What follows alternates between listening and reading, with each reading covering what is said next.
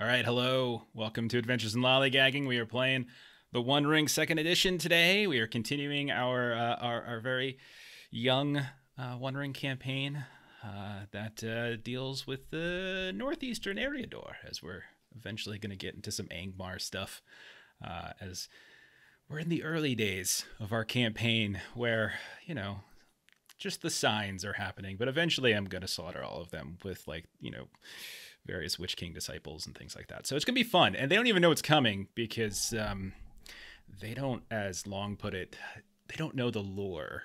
I think that's what Long said. Anyway, sorry, inside joke. So yeah, let's see. We'll dive into the summary and everything shortly. We'll do some character introductions, but before we do all that, let's talk about other things we do on the channel, because we do stream as best we can 3 days a week: Mondays, Fridays, and Saturdays. Mondays we alternate between Alien, also from Free League, like the One Ring Second Edition. We'll be playing some Alien on Monday. Other Mondays we play Ultraviolet Grasslands, which is also very fun. Fridays we do Delta Green: Impossible Landscapes, which we just concluded part 3 of our very lengthy campaign, and we are going to be starting up part 4 in January. So very excited to be close to the end of that one. And then Saturdays, for the foreseeable future, we're going to be doing One Ring until such time as people tell us to stop, or, you know, we need to stop ourselves, or I don't know. We're just going to be playing this a lot. But we seem to like it so far. So, yeah. That's it for me. Like, oh, yeah, that's it. That's fine. Let's just dive into characters so we can play more. Let's see. Tell us one Twitch channel, yeah, to rule them all. Let's see. Let's just go over characters. Tell us a little bit about your character. Who are you? You know, go over the usual stuff. Calling, your culture, like what culture you picked, that kind of stuff. What do you think your character is like good at? That kind of thing. Like how do you fit in the party? You've all been together for a little while now. All of you are attached in some way to Balin, of the Hobbit fame, but you, so even though we only had one session, you all have been together longer than that, so you know each other better than we probably know you as sort of the audience. So tell us, you know, something about yourself. So Melissa, tell us about Iriniel. So Iriniel is the ranger of the party. Her calling is champion. Shadow Path is Curse of Vengeance. Her fellowship focus is Gilly. Let's see. She realized when we were doing our council last week that she's got like nothing when it comes to skills that are really good at sort of like communicating with people, like not real good at Enhearten or Persuade or Riddle or Song or any of those things. So she's creative. She's generally much better at like athletics and hunting and battle and explore and all of those rangery kinds of things. But last week was fun. She get to give treats to some doggies and make some new acquaintances. As I was corrected, we're not yet friends with the dogs, we're acquaintances with the dogs. And yeah, see where we go from there. Do you remember the dogs' names? Hooper and Quint. Do you remember where that's from? Jaws. Okay, just checking. Okay, you pass for now. Okay. And then next we have our dwarf friend. We have Floy. Did you know that Floy is an actual character, by the way? You stole a real character's name. How? Well, it's an example name, so I guess You're it a makes plagiarist. sense. No, I'm just kidding. You're cool. No, I'm not kidding. It actually is a character name. But go ahead, Floy. Tell us about Floy. Yeah, I'm Floyd. I'm an adult dwarf. I am a treasure hunter. My skills are in wielding my axe and taking lots of hits. Also pretty endurance, so pretty much a pack mule. And one of his favorite things is warm milk, fresh out of the teat, with a little dash of rum. I'm sorry. You like warm milk, fresh out of the teat, in a glass of rum. This is what you drink. Okay. Words I did not expect to hear from Long today. Like most of those in any sort of combination. Okay. Where'd you get that from? Where'd that idea pop into? Just rambling it up. I have no idea. I like it. Yeah. No wonder you're so upset about this slaughtered livestock. It's taken away your favorite drink. All these poor cows. And... Oh, no.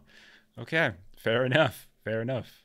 You don't like malt beer, meat ripe off the bone. You like milk warm and fresh from the deep. Okay. And then finally, we've got Gilly Kettlegrass. Tell us about our Hobbit character there, Ashley. I'm playing Gilly. She is Bree blood is her cultural blessing. So she's a Bree Hobbit. So she's not the normal from the Shire kind. So I kind of get a pick. I don't get a pick, but I mean, it's determined. Like I get a little bit of best of both worlds. My specialty kind of is like being the voice of the party. I give us an extra fellowship just by being in the group. I'm good at enhearten. I have courtesy. I'm true-hearted. I've got, I'm just really earnest and sincere.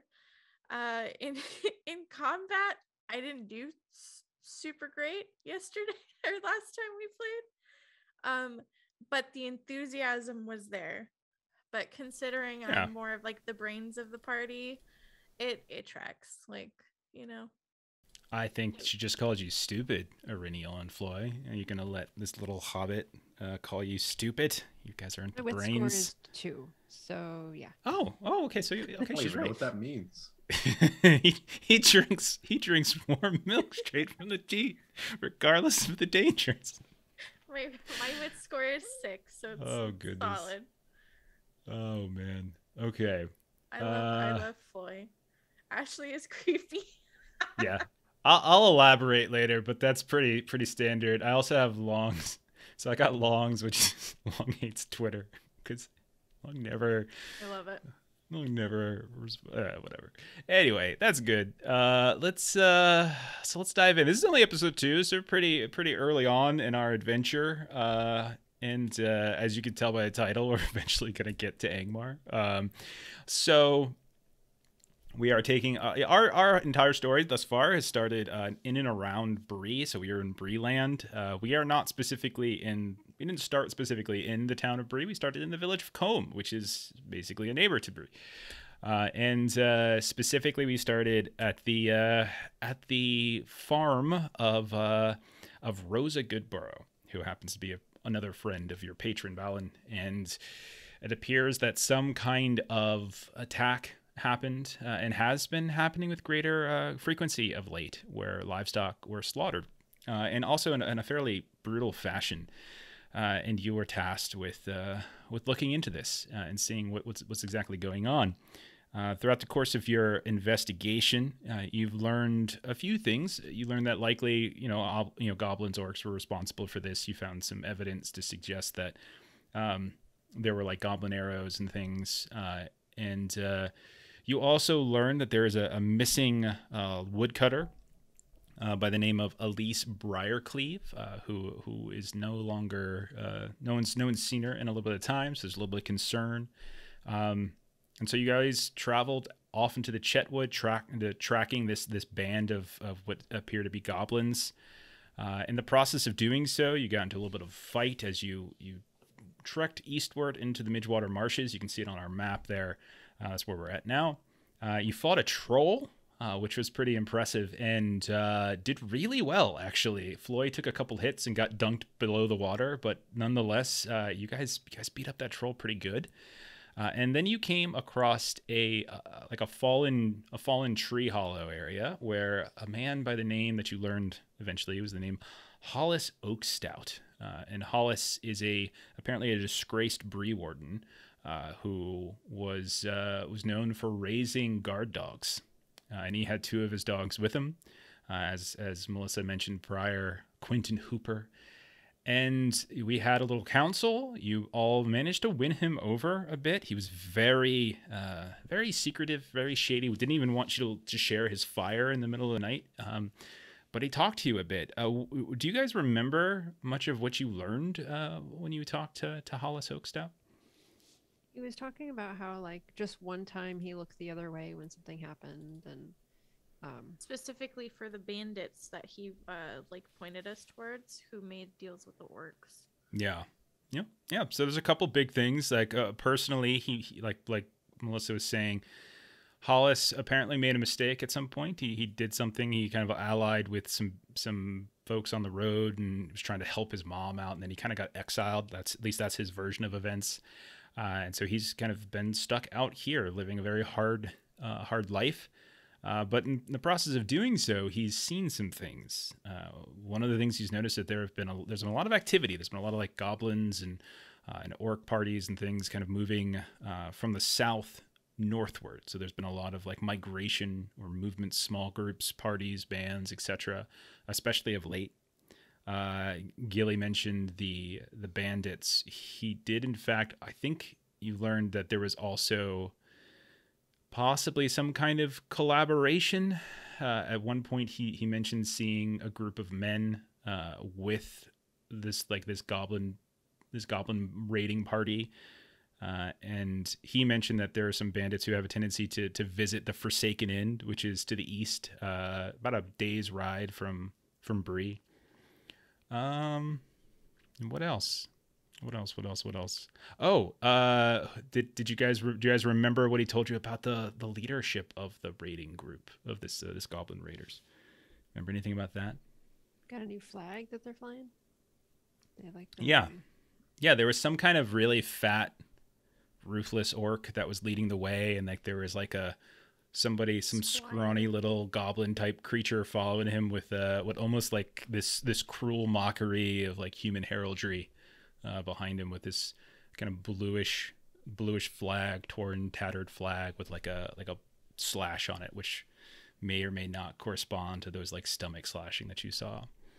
But yeah, that's what we learned so far. So there's been activity coming from the south, moving north into the Weather Hills, through the Midgewater Marshes, and you guys slept the night camping out with our good friend Hollis Oakstout. So what do you say we start up?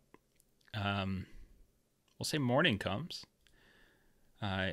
You all can... None of you got wounded last time. Is that correct? I believe so. Okay, so since none of you got wounded, you can all move since you're doing a long rest here, prolonged rest and safety. So similar, to like 5th edition rules or something like that. You get your endurance back. So you can top that off. If you were wounded, I think it's based on your strength score, how much you get back.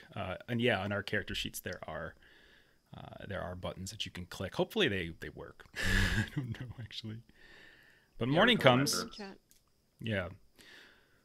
Morning comes, and you all notice that Hollis has woken up earlier than the three of you.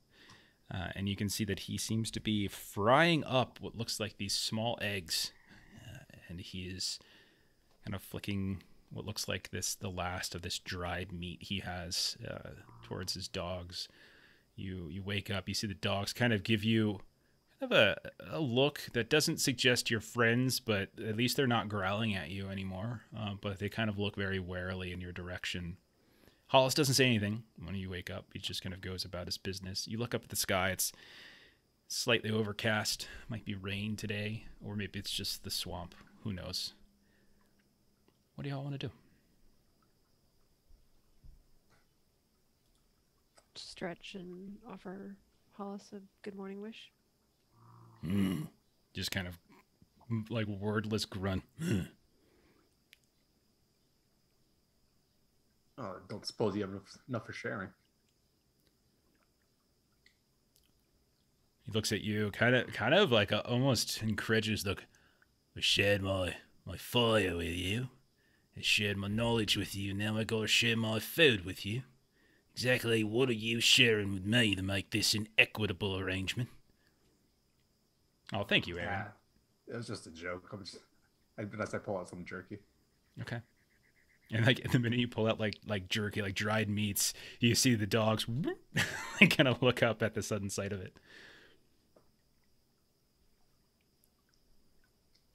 Gilly is not a morning person, so she's just kind of still like wrapped up in her bedroll, and she's just kind of like glaring at Floy and Erennial, just like, do we really have to get up just yet? Barely past dawn. Yeah. I'll take care of the food. You can stay there till the food's done. Okay. And Erennial will ask if Hollis will share the fire to make some food. Makes a nod. I can do that. And he just kind of scoots over a little bit, and you see he has his own little pots and pans and things that he carries with him. They're really crude, chipped here and there, but he nonetheless, relents, give you some space.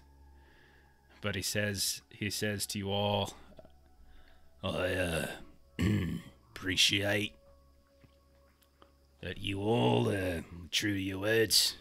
Now, funny business, but I've got things to do, places to see, people to converse with. I've got a lot on my plate, so to speak. So, me and Quentin Hooper will be moseying on along pretty soon, and I'll suggest you do the same. We're certainly not going to stay here. We could share paths for a bit. You could help us find a lease, and maybe we could help you with your goblin problem. It's not my goblin problem. Like, it's everyone's goblin's problem to a degree. Which way are you all headed? I think we're headed more into the forest. Back into the Chetwood. That's where our lease is, yeah. Well, I've got traps to check on, so I'm not headed that way. I wish you all good luck. Give Elise my best if you find her.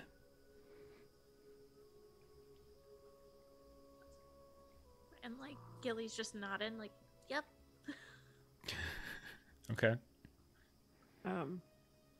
Erennial will try to set like a, maybe, and I'm not sure what would be a realistic time, but maybe 5 days time. If we are successful in our search, maybe we can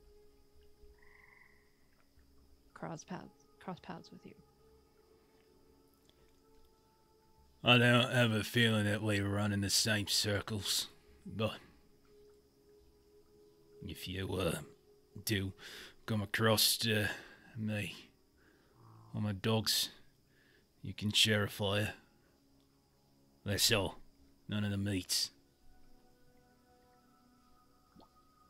You get the sense that, like, he's softened a bit towards you, but I think the three of you kind of know that, like, this is probably about as much as he's willing to go. Like, he's lived, in a sort of as a recluse, as like a hermit for a while now. That baby steps to kind of get him any further than this. Also, he's still, persona non grata back in Combe and Bree, and so until that is settled, it's likely you won't encounter him too frequently unless you wander back out into the marshes again.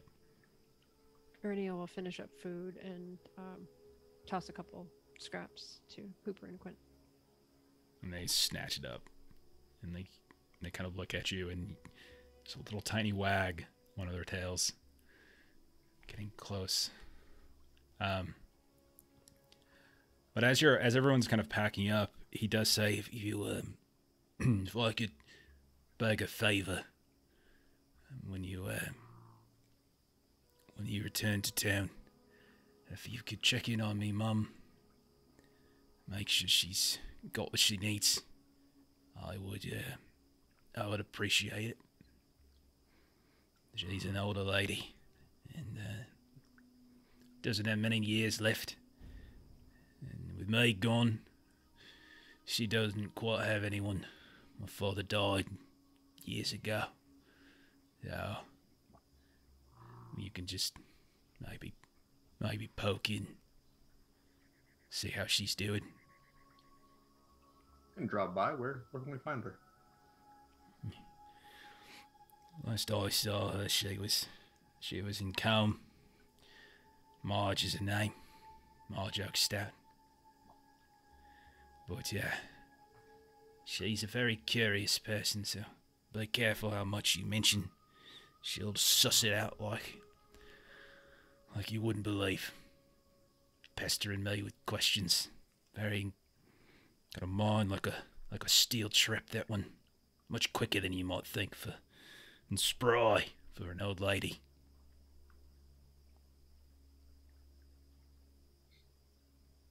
And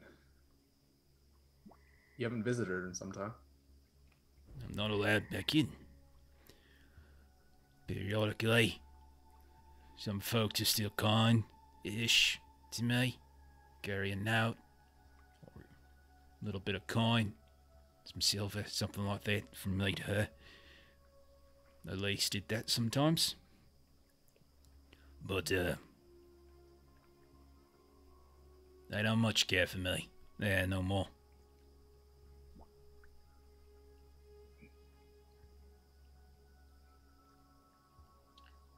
Would I know, like, his mom being from Bree? Why don't you roll a test to see if you know, some sort of society test, whatever you got, and see if you would have cross paths with her. Society, like what? Like courtesy? Whatever you think, yeah, whatever you think is your kind of your best, like social skill. So yeah, courtesy could be fine. Yeah, that probably makes the most sense. Yeah, rip some courtesy. Failure. Okay. Yeah, the name sounds familiar. Like Oak Stout sounds familiar. But you are specifically, I believe we said you're Bree. Are you Bree or Staddle? Because we said you weren't Combe. I'm Bree. So like, yeah, so like there's Bree, which is the big town. Then there's Staddle, which is also like almost like, again, a suburb of Bree, which is where a lot of hobbits are. Mm-hmm. Combe, there's some hobbits, but not a ton. And like Bree, there's, it's the biggest of the towns. So, but yeah, since you probably don't really move about Combe all that frequently, you're probably not too familiar with it. But since you've lived here, you remember vaguely like the scandal of like a Bree Warden trial and like exile and all that kind of stuff. So this probably sounds familiar to you. Gotcha. Okay. Okay. All right. So at that point, he packs up his things and they depart, and they kind of go deeper into the marshes. As he says, he's got some traps he's got to take care of. And where do you all decide to go? Is troll edible? I mean, you just asked if you wanted to eat a sentient speaking creature. No. Okay. It's usually an evil I mean, for dogs. For dogs. I don't know. I don't think you'd feed human to them. So I just feel like if you don't feed human to something, you probably aren't going to feed troll. Okay, that's good. Good point. Yeah. Good point. So we're going into Chetwood. Oh, what what's closer? We headed back. Is that little lodge or that cabin house? The Forsaken Inn. So the Forsaken Inn is about a day's ride east of Bree along the Great Eastern Road. You all are already east of Bree since you're in the marshes. So yeah, you're like, if you head all the way back to the Chetwood, then you would be sort of further away. But then the same is true if you went to the inn, you'd be further away from the Chetwood. So either way, like, you're kind of equidistant. Either path is probably roughly the same amount of distance. Like, you can probably get back into the eastern edges of the Chetwood within a half a day, and you can probably get down towards the Forsaken Inn within probably about a half a day from where you're at. And if we're going after Elise, then going into the Chetwood is the direction that we think we would be going. Mm-hmm. And if you want to inquire more about the bandits and things, then you would go to the Forsaken Inn. Yeah, my vote would be let's track Elise first. Sure, yeah, we can do that. Yeah, it feels more urgent at this time. Okay. So you begin, so you kind of pack up your things and you start heading east once more. Ariniel, are you going to go ahead and do the leading again? Sure. Yeah, go ahead and roll some kind of, what's going on with my sounds here? I should not have, I had like cows and stuff going on in the background. That is not what I wanted. So yeah, you you can go ahead and roll like kind of your not a travel test, but you can roll some kind of like navigational skill to try to scout your way there and avoid dangers and things like that. All right, I'll do explore. Whoa, that's not right. You're doing fine. It's just my PDF just freaked out on me. That was not a good roll. That was a failure. Holy. That was not what I was looking for. I didn't want to do explore. I wanted to Your do wits hunting. kind of suck. I forgot. I meant to do hunting. Okay. I would have failed anyway. So That's fine. All right. So you're kind of traveling for about an hour or two. You once again get lost. Like even in the light of day, you just kind of get turned around. The sun's up, but then the clouds come. There's the overcast. It gets dark. It starts to rain. And it gets to the point where you really begin to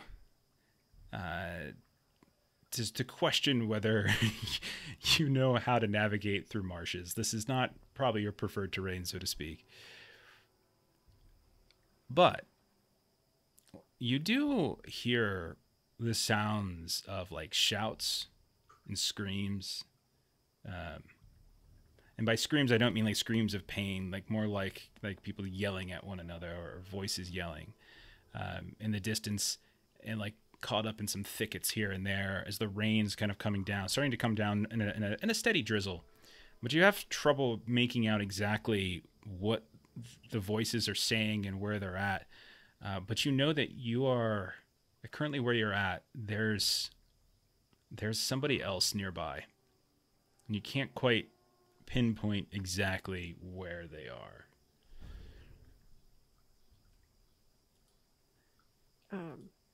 Gonna share that information with the rest of the group. Just listen out. Well, better find them before they find us. Don't know who it could be. All right, Maybe Floyd, I'll how do you want to do that? Stealth up at first. So Okay. you can't find us, just in case. All right, go ahead. Roll that.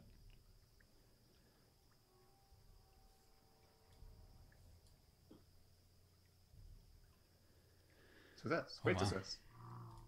All right.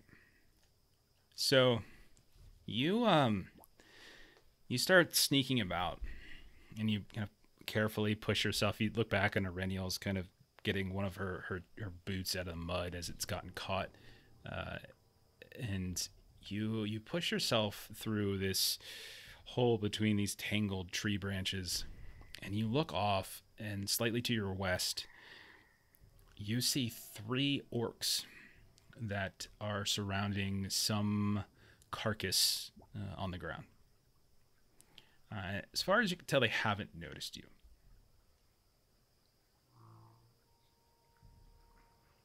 Can I tell if they're going in a certain direction?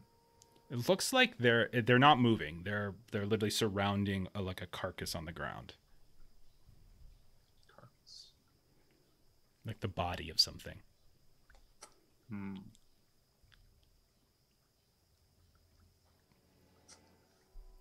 And I can't tell what it is. Let's see. It depends on how close you want to get. Like at this point, you're keeping at a safe distance. You see them. The rain's kind of coming down. It's a little misty in here. There's like this yellow mist that's starting to kick around. You can either roll like a scan test, or you can kind of push your luck and try to get a little closer. And all that would do is basically I'd roll a check on my end to see if maybe they see you. Or you can like roll like a scan. All right, I'll roll a scan. Go for it. And don't forget, you can always burn hope and all that kind of stuff. So, I think I'm favored in scan, so this might be helpful. all right. So favored being you roll the 2d12s, you take the higher. And off. Okay. Great success. You see it? Yeah. You can see that they seem to have killed a fairly large like boar, and are currently in the process of carving it up. It's dark. It's the sun's not like directly on them. They're kind of under this overcast of this crooked tree, like this kind of this hollow area. And you would know obviously that they don't much care for the sun, or at least direct sunlight for the most part. But it's kind of dark and overcast and rainy, and you can see they are like just butchering with like these big old cleavers, like really cruelly just ripping these things apart. And every now and then. All right, I'll head back to the group. I'll let them know. There's a pack of orcs ahead slashing up a boar. We can avoid them while they're busy. Let's avoid them and continue on our search. Okay, you want to avoid them? Yeah, you definitely could. With that stealth roll that you had, and with your scan test, I would think, Floy, you could easily kind of lead the other two out and around. Okay. And so more than once you hear, as you're passing by, keeping like kind of maybe veering more south along the mud, in the marshes, you kind of hear like fighting as they're like fighting over the meats here and there. So it's not so much like that's what likely the screams and the shouts were. But eventually you get further enough away that you feel confident enough that like you're likely out of earshot of them. Little while passes. You probably get to around midday. And you can feel the ground begin to sort of harden at this point. The clouds are still a little overcast, but the rain starts to cease, and you feel yourself moving onto harder ground. You see the taller trees of the Chetwood more closely packed, no longer kind of the gnarled, wet lands of the marshes, and you feel like you've kind of pushed a significant boundary. Aurinial. So you're usually leading the way on this. So you're looking for this missing woodcutter. How do you want to go about doing that? I would say, mainly just looking for tracks is probably going to be the main thing that I'm trying to see if I can get any kind of a paths or anything. Okay. Like looking for, something that might be dragged or just footsteps or tracks or anything. Okay. So you can do, roll like a scan, awareness, hunt, and whatever you feel like you're specifically looking for is fine. Success, hunting 17 over 13. Yeah, so you backtrack a little bit because you do remember that as you were traveling through the Chetwood, you did find kind of a split. You found there were like sets of tracks that kind of were overlapping on each other. One of them was looks like human boot prints and sort of paw prints that you thought might have been wargs, but turned out to be Hollis most likely and his dogs. Mm-hmm. And you kind of work your way back a bit to that clearing in the forest where you saw the most amount of activity. And you take the other path. It's been a day. There's been some rain, so some of that is a little bit more difficult for you to find. But it takes you north, so you're moving kind of further northward into the Chetwood as well. The ground is getting more undulating, so here and there you're seeing like these outcroppings. You pass by like what looks like elevated trees on top of these small ridges, and it's then you hear, similar to back in the marshes, you hear the sounds of calls back and forth. That you would be able to recognize now without the rain clogging your ears a bit. It sort of sounds like goblins, orcs kind of yelling at one another in the distance. The tree cover is enough to give some shade. There's little patches here of direct sunlight, but otherwise it's somewhat shaded.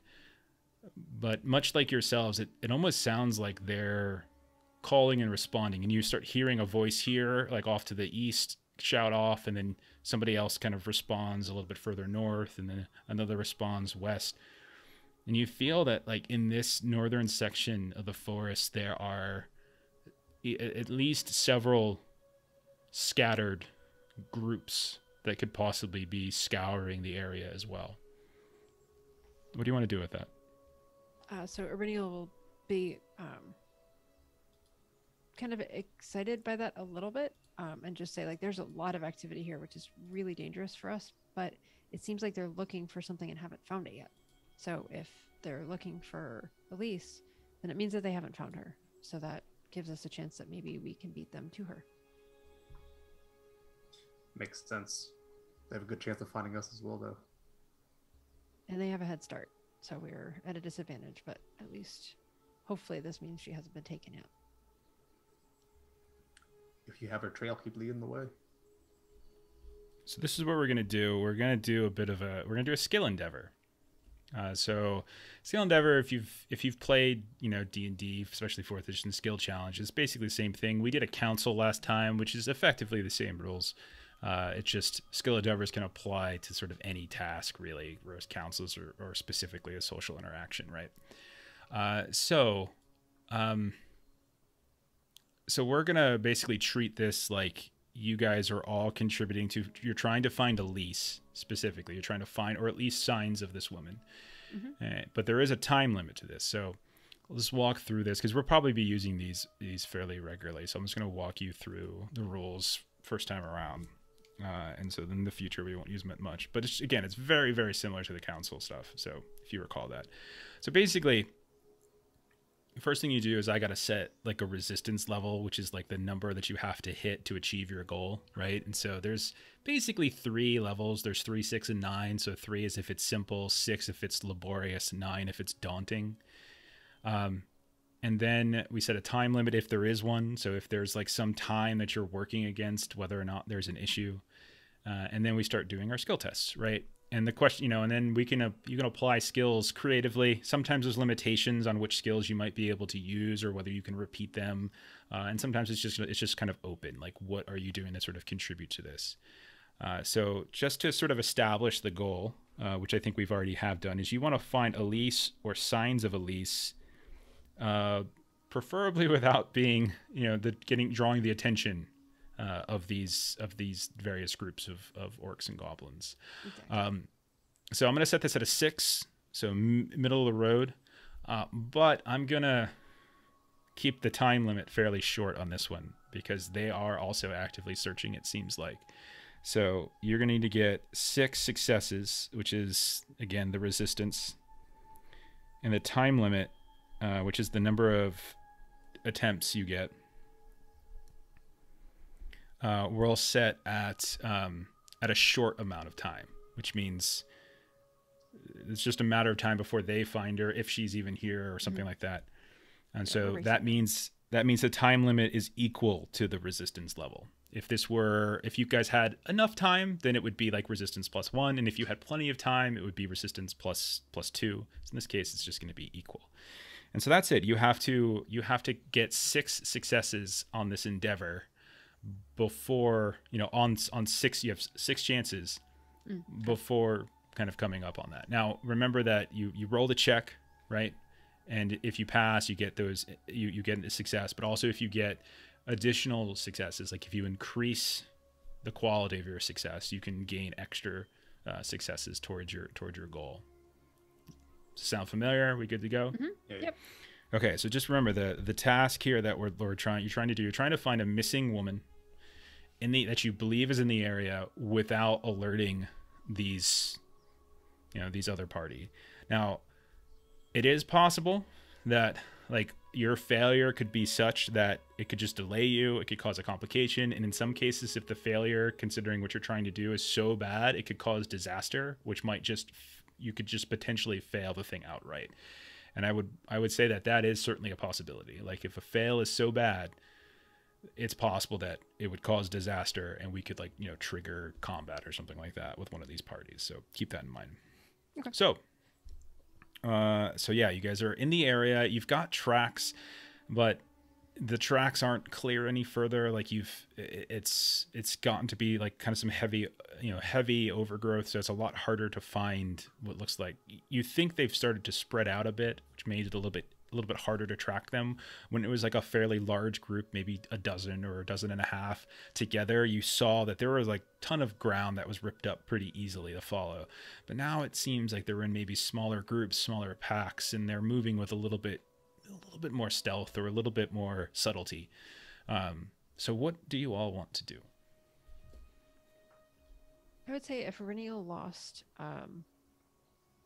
the footsteps that she was tracking, I think the first thing that she would want to do, and I'm thinking maybe athletics for this, is try to get higher ground and try to get a better view from up high. Okay. So basically climbing up a tree. We'll climb a tree and try to get a good vantage point. I think that sounds like a great idea.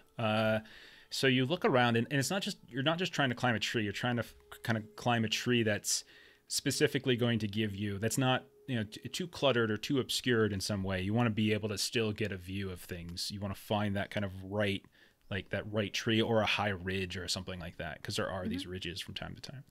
All right. Go ahead and roll that athletics test. Ready? Extraordinary success. 18. Holy over crap. 15. Wow. That's a hell of a start. Okay. Extraordinary is what, 2 extra success icons or 3? 2. I think she got 3, right? It's 3 successes. No, I meant how many? Just Okay. 2 6s. You got 2 6s. She got 2 6. Yeah, 2 6s, Okay. 3 successes. You literally just cut the resistance in half with that. Here's what you see. Everything. You see a group of 6 orcs that are like and like kind of separated into 2 groups of 3 that are moving about a ridge line where there is a series of trees, and you notice that they are looking up in the trees. And while you can't quite get a look at what's up there either, but you can tell that up ahead, you get the sense that they are starting to hone in on something. And that's when your eyes, as you're scanning the tree lines of as they're looking up, sometimes they're kind of firing a random arrow, a bird falls or something like that. They start shouting to one another. That's when you see a color in the trees that you're not used to seeing, as you see what looks like this flash of yellow. And you can see that there is a woman that is up in the trees, much like you, a little bit ahead of you, a little ways ahead, that you're not sure if she's alive. She's just sort of flat and almost like on a large branch that kind of extending outwards, as if she's just kind of flopped there, unmoving. Too far to tell whether she's breathing or not, even with extraordinary successes. Okay. So I will. Hey, Jen. Climb back down, and I'll, just kind of quietly, just, kind of hand motion, let the rest of the party know that I have located her.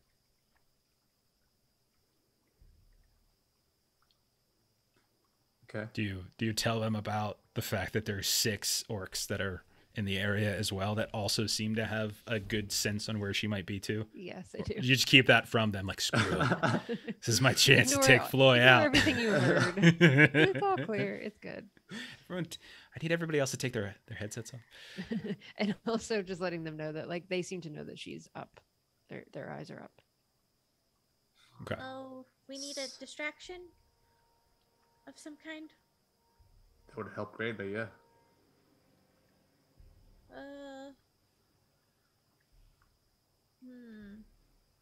How do we want to do that? Poorly, as far as I'm concerned, so that we can have something exciting happen. No, thank you. No, clever is great. And I would say either do like really well or do really poorly. Don't do average. That's not fun. Crit fails and crit successes are the 2 most fun things to do. Lord. Okay. Floy, you got any ideas? You're the smart one. Come up with something. Okay, Gilly smart. Ashley, not so much. Let's see. I guess Gilly's gonna start heading off in a different direction. She probably doesn't exactly want to go alone, but if she has to, she does. To like make a ruckus and maybe draw some attention off of her. Okay. So I'm gonna stealth towards a different direction. Oh, thank you, Stanley. We got, let's see. I think that puts us, okay. So our total, I think we had 2 left over from last week, and then we just got 1 from Stanley. So we've got 3 of these, of We those. had 10 If earlier. well, Aaron didn't specify didn't that was specify. going to you. As far as That I'm could have concerned, been that's 3 3 complications. Oh, God. And and 1d6. yeah, like, but no, like Melissa bailed him, his group out, so likely he's probably helping you guys out. Okay, so again, we'll say you got 3 until Aaron chimes in otherwise, and we'll figure out something to do with them. Aw, thank you, Lucifer. Lucifer's peach. Thanks, Kaylee. Kaylee. When are you going to play with us, Kaylee? So am I Okay. gonna roll stealth or no? Ah, it's for the fellowship. Okay. I'll remember that next week, Aaron. I'll remember that. See what happens to Agent Stone. Okay, legumes to the victor. Okay, no one wants to see the heroes die, Oh, apparently. we got a hype train. That's Thank what you we're very going much. for. All right. I was like, And Melissa's An throwing out gift emote. subs too. Okay. I want an emote. Okay. You want an emote? Throwing bits at your own channel. Okay. Yes, Stone is definitely a dead man. All right. So you've got an eye. You know where she's at. You know what tree she's in. She's ways ahead. Yeah. She does, however, have like 6 that Reniel could see. She could see 6 orcs surrounding the area, firing up into the trees, looking for someone or something. Gilly, you mentioned wanting to do some kind of distraction to lure some of them away. Did you come up with something? Not necessarily, but like Thank you, Skizax. the thought is maybe heading off in like a different direction to try and like make a ruckus and try and draw some attention off, and then hide. Okay. And then So you want GTFO. to move off in a different direction. You want to lure some away? Yeah. Okay. All right. Oh, look at this. Thank you, Legumes to the Victor. Look at that. A couple of gift subs there. Y'all are very kind. You're very nice people. All right. So tell me 2 things. Skill that Okay. you want to use, and then let's flavor this stuff up. What does this look like? So tell me what skill you're looking to use here. Several rocks. Just get like a potato shooter and just rapid fire like a bunch of rocks. What are you thinking, Gilly? What skill are you looking to try to use here? I'm thinking maybe like riddle. Like I'm trying to rapidly kind of just put stuff together to figure out just like off the top fly of my hat. Or I wanted to stealth away, but that won't help me make a lot of noise later. Mm-hmm. Yeah, I don't know if riddle really would apply. You're not talking to them, so it seems riddle usually has to do with like it's a custom skill, right? So not sure that really applies here. Okay, you can keep thinking. If you have something, you can come up with it. If you have something, jump in, and then like we can come back to Ashley. Too old to Twitch, not to be outdone. Thank you very much. Yeah, I was thinking I'll just toss the door. I'll just stealth up towards the tree. Okay, you actually want to get up towards her? Yeah. All right. There's 6 orcs. Waiting for like a distraction. Okay. This is one of those situations. I'm going to warn you is that this is one of those situations where if this goes poorly, this could result in a bad thing, like a very bad thing happening. Like they could notice you, this could bust into combat, and like so I'm just letting you know that now. Like if you're going to be that bold to stealth and get to the tree, since they're all in the area, that so if you fail, someone might be able to see you and do something about it. So keep that in mind. All right. Okay, That's fine. go for it. Roll it up. Let me burn some of this. It's these hope dice or bonus dice we've got. Yeah, you want to burn one? Okay. So that's okay. You get one of those extra bonus die. Okay. So Not an extraordinary success, but you do manage to sneak up. So basically, you guys watch as Floy disappears into like some kind of overgrowth, and then you don't see him anymore. And then at the last second, Arinials, I guess you climb back down from the tree.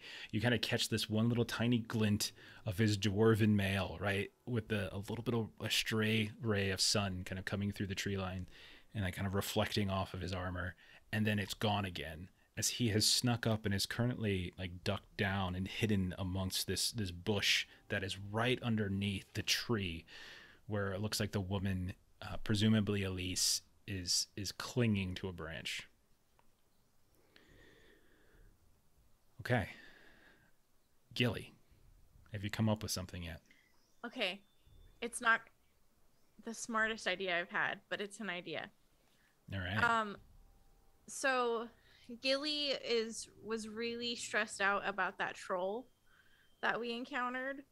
So she's gonna wander off a ways, and then she's gonna do her best to best attempt at impersonating the troll. So knocking stuff around, yelling.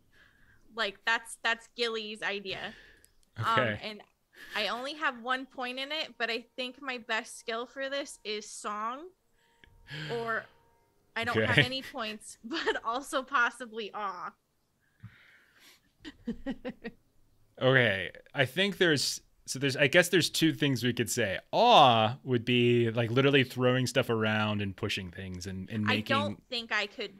She's Right. gonna attempt, but Song I think would be more you mimic the sounds of a troll Yeah. from a distance. So Yeah. I think that makes more sense in this Okay. situation. So I think song probably applies. Okay, I'm gonna need one of those dice, Jeff. gotcha. I got you. Thank you, audience. I don't want to look.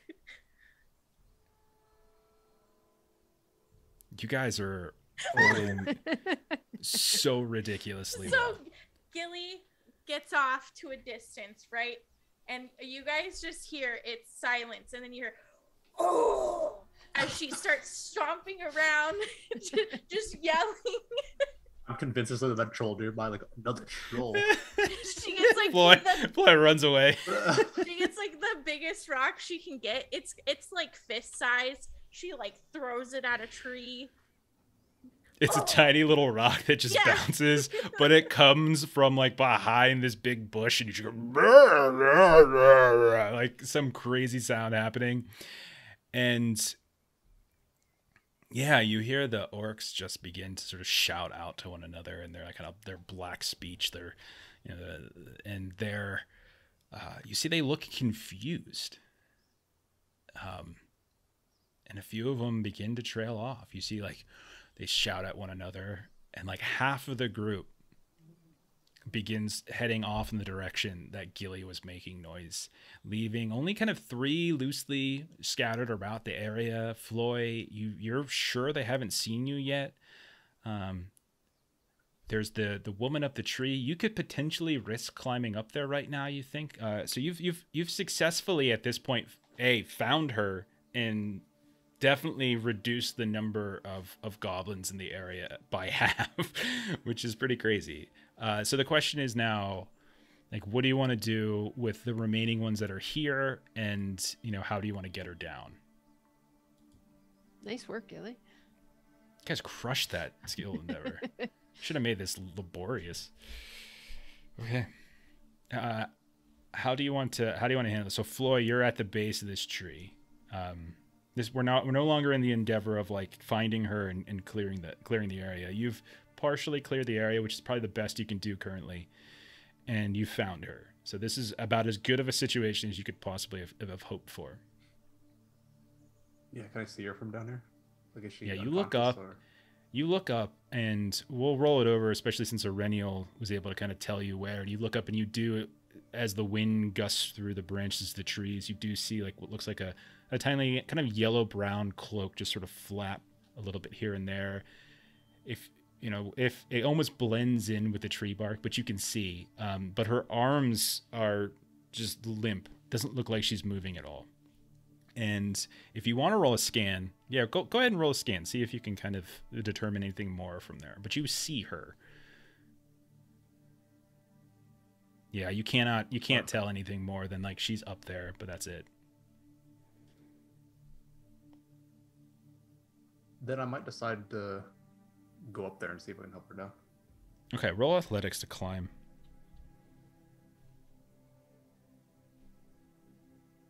Athletics. I can burn hope just anytime, right? You can burn hope at any point to get an extra success die, an extra d6. If you think it taps into one of your distinctive features, you can be inspired. You can become inspired, and that would give you 2 if you burn your hope. I don't think it taps my features, but I'll just get the hope for extra. Yeah, get the +1. Yeah, and don't forget we have 17. We have 17 rerolls of not rerolls. We have 17. Maybe we'll do a thing where you can You can burn one of them to get a D6, or you can burn 5 of them to roll it favored or something like that.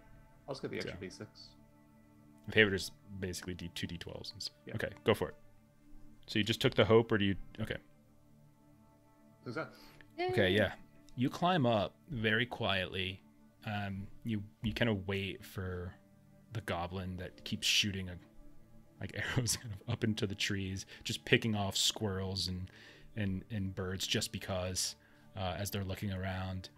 And you're like, and you hear once or twice, you hear like, "Here, little lady, here, little lady, here, we're not going to hurt you." And you manage to climb up, scramble pretty quickly, and you get on this large branch, and you can see that she has a arrow sticking out of like her backside. It might be in her kidney or something like that area.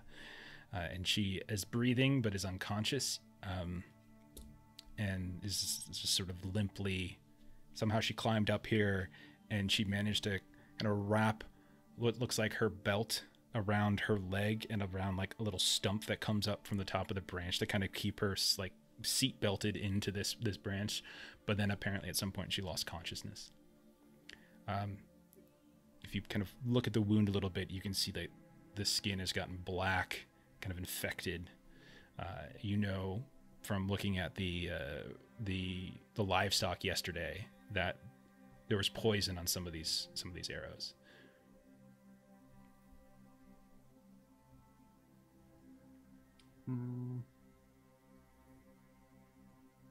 How high was the climb?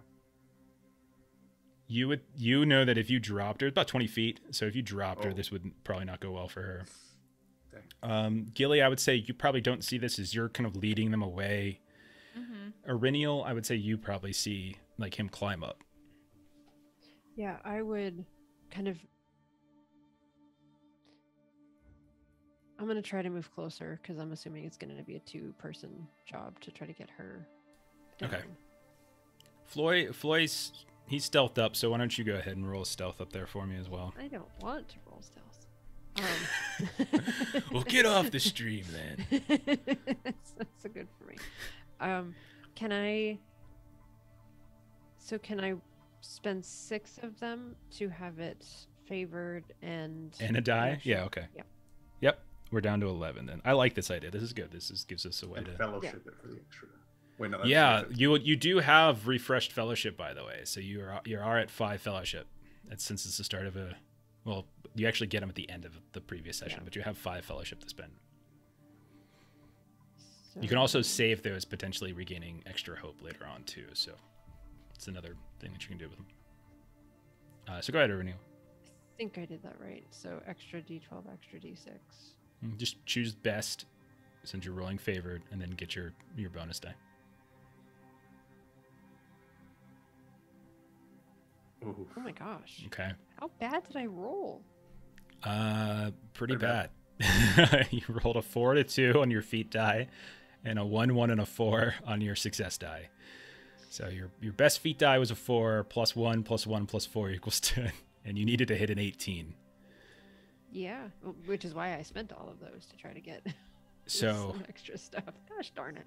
you get within about 10 feet of the tree that Floy is up. You almost snuck to that large overbrush where Floy had kind of kept himself prior to climbing up the tree, when the classic step on a large, like, meaty stick, and there's this loud snap that it feels like it echoes throughout the trees in the forest to you, right?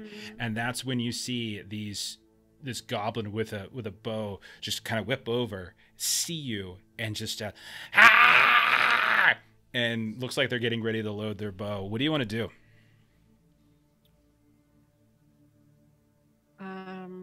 I mean, I guess I will ready myself. So, shield out, spear out, sword out. Sorry. Okay. I really like Skizak's very on message. Throw rocks. Just throw rocks. Okay. Okay, so we can dive into combat then. Sure. Let me set this up. Since things have changed. Yeah, Skizak, bigger rocks. All right, so I'm gonna put everyone where they're at. So we're gonna put you way over there. I'll show you kind of an idea of what the battle map looks like. Ooh.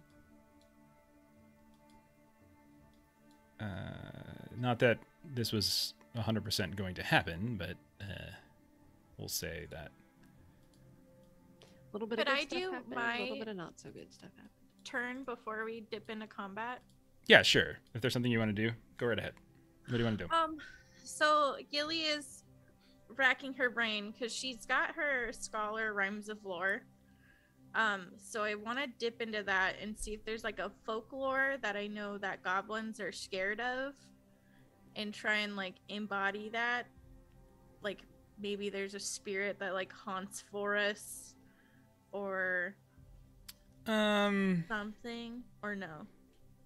I think you would, I mean, without having to roll, I think you, okay, well, go ahead and roll, but I don't know if you're going to get that kind of thing, but go ahead and roll. Yeah. Go ahead and roll and we'll see what you get. But they did start chasing after the troll. But go ahead and roll your test if you want to do that. Or is it just like an auto thing that you're getting? Oh, that's just it's a distinctive feature.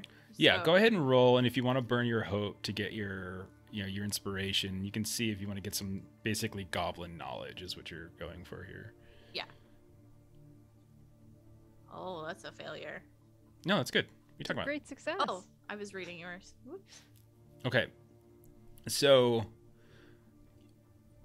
in terms of like spirituality and religion and goblins and stuff, that's probably not something that you have any info on. But you do know that like the hierarchy of orcs basically is such that size and strength is sort of the dominating factor. Like if you're bigger and stronger, you tend to be bigger and stronger. You also know that trolls are often used in larger bands and like war parties and stuff like that. Sometimes they're even sort of almost enslaved or like chained up and used as a tool more than like one of the band, right? So the idea of there being a kind of troll on the loose could be a problem for them if it's one of the ones that they're supposed to have, or if there is like the hierarchy, if there's like some larger orc that's in charge of them, like their lieutenant or whatever, could potentially intimidate them greatly. So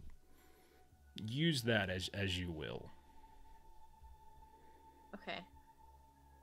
But you have successfully lured them away. So this isn't like an issue of like you've lured 3 of them clearly away. They have started to head eastward and are hunting down this troll of some kind that apparently is wandering through the forest. Should I Okay. stealth away then? No, I don't think so. Weave back to the party. No, you can weave back. I'm gonna say because yours was specifically for distraction. Like you get that credit. You don't have to like Okay. roll again to get the same thing, the same effect. So you're cool on that. All right, let me pull you on over, and so you can kind of see can what we're. Come back and help me not die. To these No, two. I think we should get like really early character death. I'm 100% on board with that. All right, so let's see how well that. Now that looks terrible. Let me get that centered a little better. Now, when I say combat map, that's just our battle map, but just me being kind of colloquial with it. Like, but because of how this works, things are kind of spread out a little bit. So think about in these terms. Right now, you've got Floy up in the tree here next to this woman, who you presume is Elise. Okay. You've got like all the way off to the east. You've got Gilly, who's returning from leading 3 of them off, and then you've got these 2 other little goblins with bows kind of here, and they're the ones along with what looks like a larger orc. We're not going to get into the hierarchy of orcs and goblins too much, but basically this one to the south here looks bigger, looks like more muscular and stuff, whereas these are a little bit more scrawny, and they have noticed you. So that's where we're at. So let's dive into like our usual. Let's go back through our combat stuff again, make sure we're kind of getting this right. I'm going to say that in this case, because you kind of surprised them, but you did so in a way that's like not where you were surprising to ambush them, but you were trying to be sneaky, that I'm going to waive surprise and ambush. No one's getting this. They're not going to get some kind of special. However, I'll say this, Floy, they haven't noticed you. It doesn't seem like. So if you wanted to do something, like kind of outside of like the combat structure that might change things up before this really breaks down, you can kind of go ahead and do that if you want. Or you can kind of maintain your hidden status up here. Okay. So it's up to you. You tell me. Would you rather stay hidden up here, or do you want to try to do something I'm gonna else? stay hiding here. Okay. Because they're not nearby. They're like a distance. Yeah, remember the way combat works is like you begin at a distance to where like there's an opening volley, but the idea is always kind of like people kind of enclose on one another to some degree. Right. Yeah, just hold position. Okay. So then we'll do opening volleys. Then we'll move into that. All combatants are entitled to at least one volley using a bow or a thrown weapon, so like a spear or a short spear. So do you have one of those there, Arinial? I have a sword. Okay, do you not have a spear or anything that you might want to try to launch on a opening volley? Well, I already said what I readied, so I'm gonna. Don't worry about it. We're going through the system, and so the system is opening volley. So if you have a spear, you get a chance to use it here. Don't worry about like switching out weapons until we actually get into the close quarter section thing. Okay. Yes, I do have a bow. Okay. So you can go ahead if you want, ping the one that you want to attack, and tell them, and then you can go ahead and roll a ranged attack. So do that one. Okay, one of the ones that's up on the ridge. Okay. Yeah.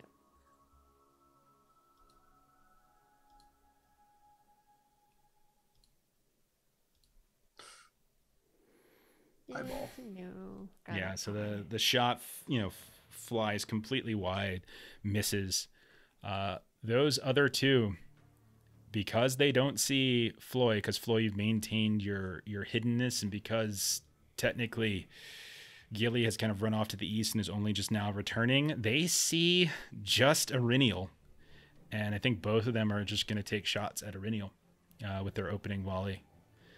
So that's 2 shots. Do you want me to swap myself on the map with Gilly? No. Why would I want you to do that? Okay, because I'm further east, not by Floy. You were. I thought you said you were sneaking up towards the tree. Yeah. Okay. That's the tree. Right there. Got it. Okay. All right. So, first attack with against you. Oh, I'm sorry. I forgot how the system works. I got to put everybody into combat. One sec, and then let's see. Super ninja Gilly over here, just watching her friends die. All right, let me try this again. All right. So, first attack, first shot with the bow is a great success. Troll Gilly. Yeah, if you show up and you're actual troll. That's a great success. I'll go ahead and make that a heavy blow because I do have an extra success. So you're going to take 5 points of damage from that shot. No piercing blows, so you got to worry about injury, but take 5 points of damage. Take that off of your endurance there, Arinial. Floy, you're seeing this all happen. Gilly, you can see this as well. And then the second shot against Arinial from the other one. Was I too far for opening volley? I would think so. Okay. Yeah. Unless, well, actually, do you have a bow or do you have like a sling? I have a then bow. yeah, if you have a bow, then yeah, you can go ahead and do it. That's fine. Just ping which one you want to target, and then you guys. I think they made some updates to changing stances and stuff, so hopefully we won't have any as many problems as last week. Achilles suit. All right, go ahead and roll. Great success. Oh, nice. Okay, you want to do a heavy blow then on that one to Yes, do 2 extra please. damage. So, what's your total damage? It does 5 total with the 2 extra. 5 total. Okay. All right, that is quite a bit, but it is still up. It will go ahead and fire. So I'll just go ahead and finish with its opening attack. Another success, also on Aurinial. Only a regular success. That's 3 more points of damage on Aurinial. And then does this guy have anything? This other orc has a spear. And I think he will do the same thing. He will target poor Aurinial with her spear. But will miss, and so the spear goes flying and goes embedded into the trunk behind you. So that's the end of opening volleys. So now we dive into kind of stance selection at this point. You guys should be able to do it yourselves. So we've done our opening volley. Now let's get into begin combat. All right, so go ahead and change your stances to what you want to be in. Remember that there's forward, open, defensive, and rearward. This is even numbers. So since there's even numbers, you would know that I think you guys get to choose when it's equal or more heroes than enemies. So you'll be able to choose your target, like who you engage with, as opposed to me. All right, so I think I've got Aurinial and Floy at forward stance. Gilly, you're going to stay at rearward. So if the total number of enemies isn't more than twice the number of heroes in the party, yeah, you should be fine. So that's 3 versus 3. You're good to go. Okay, so it's going to be Aurinial's turn. Aurinial, you've got these 2 that are up on, like, we'll go and say, like, this is like kind of target engagement. So you guys get to choose who you're going to kind of engage with. So who would Aurinial kind of lock horns with here? Would you try to scramble up the ridge to get one of these archers that are on the ridge line, or would you just charge at this meteor orc that's down on the same level as you? I would like to... I am bold. I'm going for the orc. Okay, so yeah, so right now we're just kind of assigning target selections and stuff right now. So then Floy, same question. So she's engaging with that one. So there's 2 others that are open. Which one of those would you want to try to engage with, basically? I was hoping they'd like come towards the tree, but if they do that at all, they're gonna have to. Yeah, you're gonna see them kind of charge in at this point to some degree, because remember that, like, target selection. So when there's equal or more heroes than enemies, and it's equal right now, 3 versus 3. So players in a close combat stance gets to choose any unengaged adversary to face from eligible targets. So you have 3 eligible targets. So you have to pick, or excuse me, you have 2, because you only have the 2 that are on the ridge line. Okay. All right, so you're going for that one.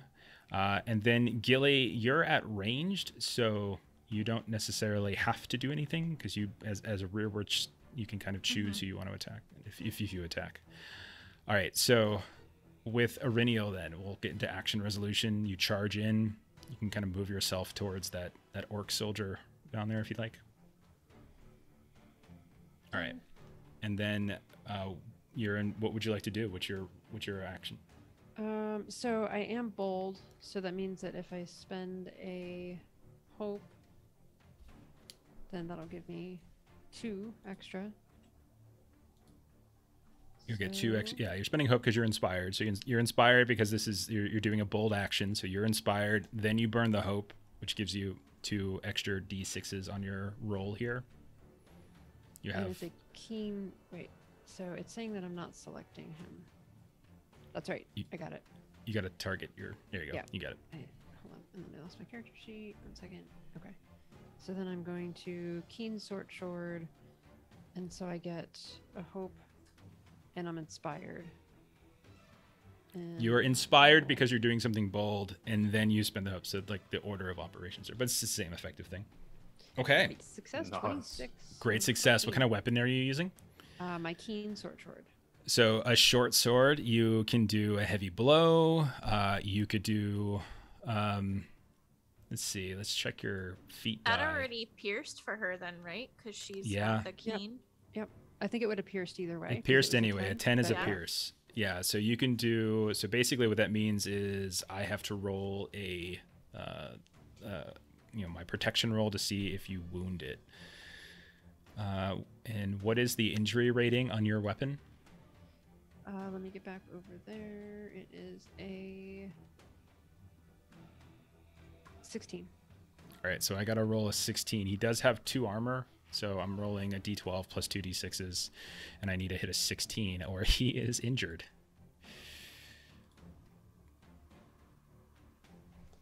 Wow. Yeah. So he throws the spear at you, and you can see he kind of stumbles in the process as he's trying to reach and grab like a scimitar off his belt. You take that opportunity to close the distance, and it looks like you're about ready to just lower the sword straight down on the back of his neck. But at the very last second, he's able to sort of reach his half his scimitar up to just make the blow go sideways. You still manage to cleave off like parts of the skin of one of his arms, but you're not quite able to get this 100% to 0 killing blow on his neck, but you still did a significant amount of damage. So what's the total damage on your sword? So the damage on my sword is 3. Plus And you could then- do, because you had the extra success, you could do an extra 2 points for the hero, for the heavy blow, right? So I can spend a success to increase the target's endurance loss by any amount equal to my strength rating. Mhm. By N amount. What's your strength? 7. Okay, so you get an extra 7 damage on it. So Mm-hmm. you've got your... Okay, so what's the grand total? Oh, hey there, Pete. What's going on?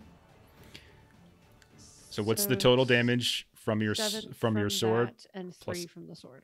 So 10. Yeah, you nearly take his whole arm off, and you can see that there's this huge, you just kind of cut the top of its muscles off of its shoulder, its bicep, kind of cleave down into the arm, and it's still functional, but this thing almost dies in one shot. Like, you almost cut its head off, and then the blow was so fierce that you almost knocked it to the ground, and right now it's like...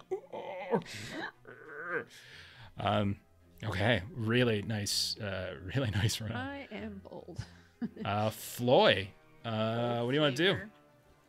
Well, thanks for stopping in, Pete. I really like this game. I can't wait to get into Angmar. That's where they're eventually going to go. We have one Hobbit, but Ashley doesn't do a silly Hobbit voice. Oh, I'm sorry that I didn't decide to do the crazy Hobbit voice. Gotta do crazy. Hello, hi, Pete. Hello. How's it going? Hi, Peter. All right. So, Floy, your turn. You're up on a branch. So you can kind of imagine, see where I'm pinging, that there is a branch that kind of overhangs this ridge. So if you wanted, you could probably hop down and get to that one in a move if you wanted to do so. Oh, I was hoping just to jump out of the tree and come down swinging. if that's Absolutely, yeah. No, just kind of leap and do that. 100%. I'll say you're kind of doing an ambush here. I'll give you a free bonus die on that. So take an extra d6. You don't have to worry about anything else. So add that to it because you're doing this crazy maneuver. possible. No one use the fellowship if possible. Do it to make it favored. Yeah. Okay, so go ahead. And remember, all of you have to track that. So you should be down to 4 now. That's the first use tonight, I think. Okay, so you're rolling favored. So you're taking the better of the 2. Great success. Great success. So you leap down. What do you want to use your extra success for? I'll add it to heavy blows, extra damage. All right, so what's the total damage then you're giving to me? So that would be 14. Describe how you... Are you using your great axe? Because you get +1 extra. Yeah. Oh my I added god. it. This- This poor guy. So, hang on.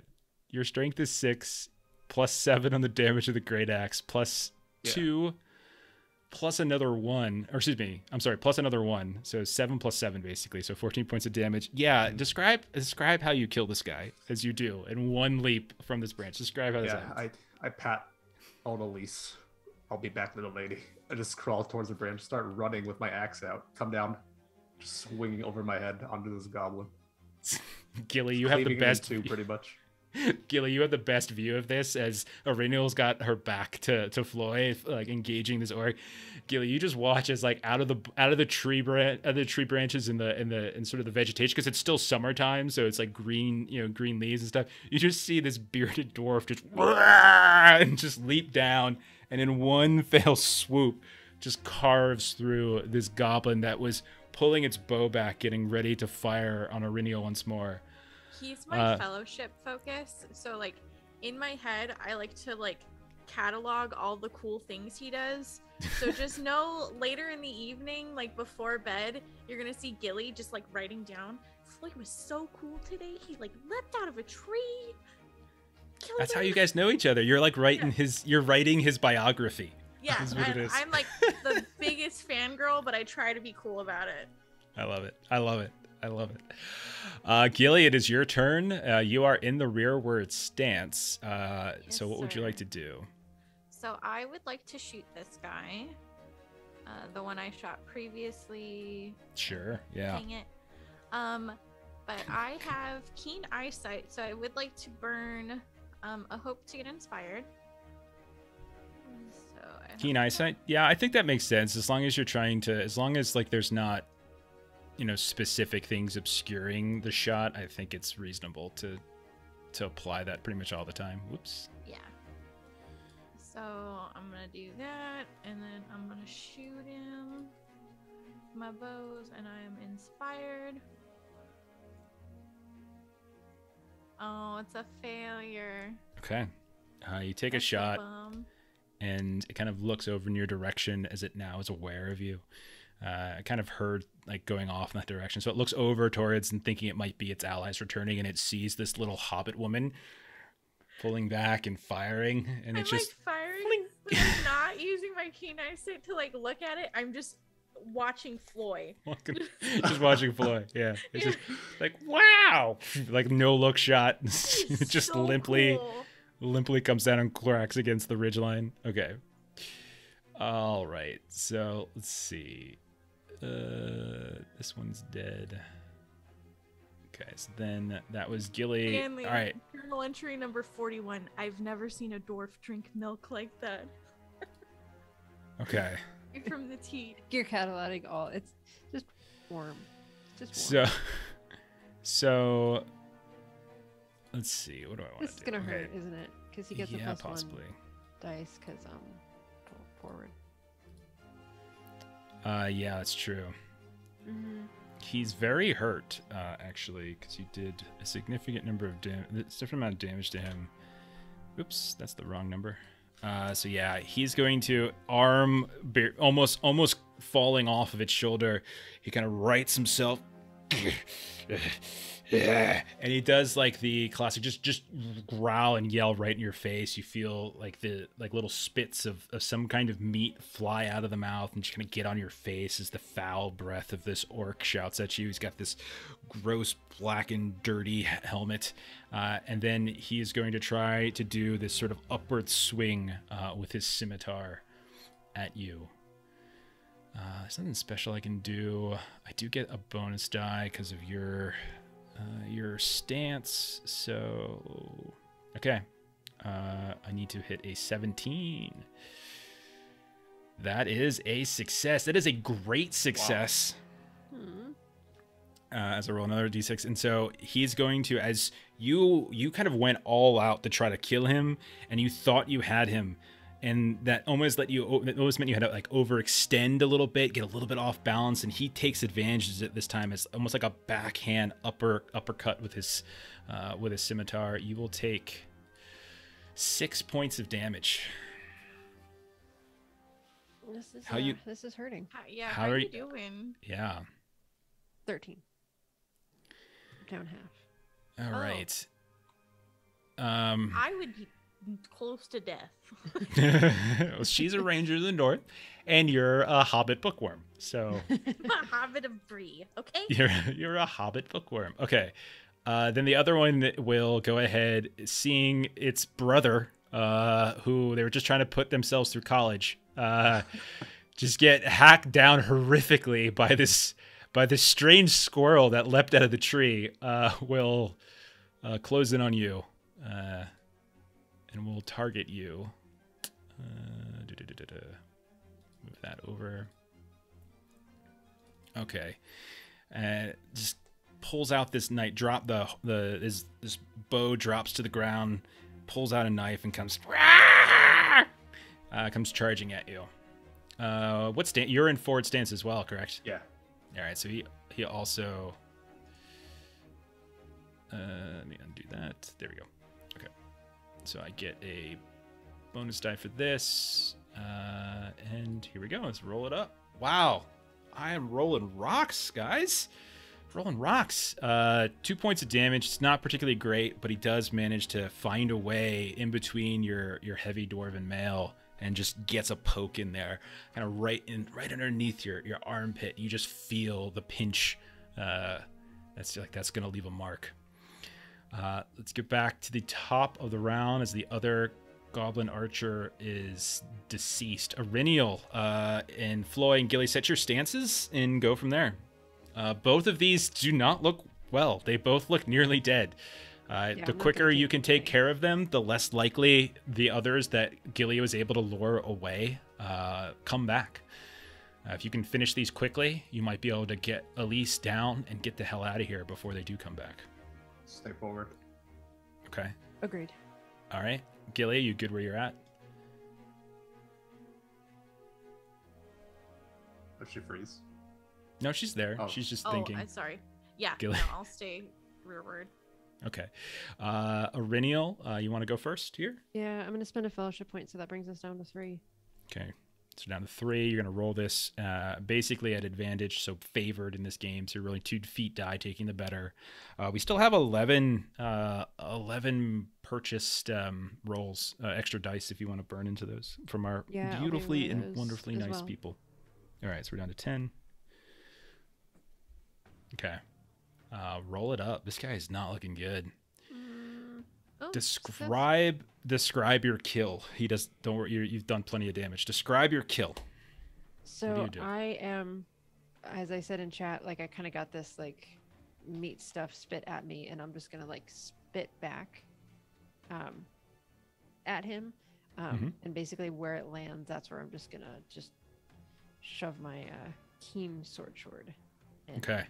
So you spit. Yeah, and then like right in the throat, and just falls over onto the ground. Floy, can you finish it off? Yeah, I'll just come down swinging here. Okay, any hit would do. I can't believe you just leapt from a tree and one shot a dude. That was awesome. Yeah. That was so awesome. Just picturing Gimli flying off. Oh, no! Oh. Unfortunate. Oh no! Oh. Got too cocky. And so you swing out, and it's like, and it ducks super quickly. However, there's still Gilly. There's still hope. As Gilly, you see your biographical subject gets stabbed right in the side. Go to swing, the goblin ducks underneath a big heavy axe. You're shooting into melee here. What do you want to do? You want to target this one? Bonus die? Yeah, I'm targeting that one. Okay. And then I'm going to spend a hope to get inspired and hopefully hit this time. Okay, go for it. Hopefully the stars are out of my eyes and I'm not as distracted by Floyd. Okay. 17 success. Yeah. I got a 10, so that did pierce. It's enough to kill it. It's enough to kill it. It had 2 health, or it had 3 health left, and you did 3 damage on your basic hit. So describe how this looks, and include Floy in the dance somehow. How did this look? So wait, what did Floyd just like miss? Yeah, he just missed. It ducked underneath the heavy swing after so he stabbing. Whiffed, but like his beard majestically just kind of like whips around him And like as the goblin is like kind of looking below, looking up at him, just an arrow just goes right in its eye and its face, and it just kind of lands on the ground, just looking up at Floy. Yeah, it's as it's he like reaching deserves. back to get ready to stabbing, and like, and then the arrow kind of comes into the eye, and falls down. Okay, well done. As you all managed to take care of them, you have a momentary reprieve. You got a couple minutes, you would imagine, before your little troll distraction might lure the other ones back. So you have a little bit of time. What's everybody doing in that time? I'll hurry until Rinny will help me get at least out of the tree. Yeah. Yeah. Climb the tree, pull her down. Okay, so I mean, I'm not going to make you re-roll. You already rolled. Both of you have already rolled successfully to climb trees. I'm not going to do it again. However, Reniel, as you pull your into combat there, as you pull your blade out from the neck of this creature, you notice that the handle gets caught up on some sort of necklace that you look at strangely. It's got like beads, and it almost just looks like this braided hair. It creates this necklace with these little look like pewter beads, some kind of like dirty metal that kind of keep them wound here and there, but it kind of catches your eye in some way. And you also notice that, like, wrapped up and kind of mixed in, there's like this little strip of like tattered blue cloth as well, tied in this strange affectation that this large orc is wearing. Hey, Dead Poet, how's it going? So I will take that. Okay, you snatch it. Yeah. No problem. Floy, you climb up, you shove down a Reniel. You kind of limply, as you're hurt as well, start to climb up. Gilly, you come running over, I guess. But you manage to lower this woman down. Gilly, what are you doing? I'm probably gonna try and, like, because the orc is like the leader, probably try and like hide the body. Not okay. so much, but maybe like bring brush over and just make it not as immediately noticeable. Okay, why don't you roll a test for that? See how well you hide them. That actually might help a little bit later on. So stealth, I think, probably makes the most sense. Cool. You still have 9 of these audience purchase I would like bonus one, dice. please. You got it. That is a super fail. So you That's a think lot of you've done a ones. great job, like a wonderful job. You've like slid this orc I'm underneath just staring this at heavy Floy bush. the whole time. and like what we like, if this was like a movie, the camera would pan to the fact that like its 2 feet are kind of just like sticking out the other side of the bush. Like you shove it in like shoulder, like from the shoulder side, and like you cover up the head, the shoulders, but you don't realize that the body was so big that the feet come out the other side, and it won't be very difficult. But you feel really good about it. You feel very, very proud of yourself. Okay, Reniel and Floy, you slowly lower this woman down, and you hear, as you do, you hear as she kind of starts to stir a little bit. Her eyes flutter open, and then they kind of go down again. But you can tell that she's in very rough shape. She's likely been wounded for. Yeah, what do you have? What kind of skill are you looking to roll here? Like a healing to see like if there's anything that I can do to help her. Okay. Let's see. I'm trying to remember. So yeah, healing, survival skill. Sure. Yeah. Go ahead and roll. Go ahead and roll healing. I'll add one of our bonus. Okay. Down to 7. Success. Barely.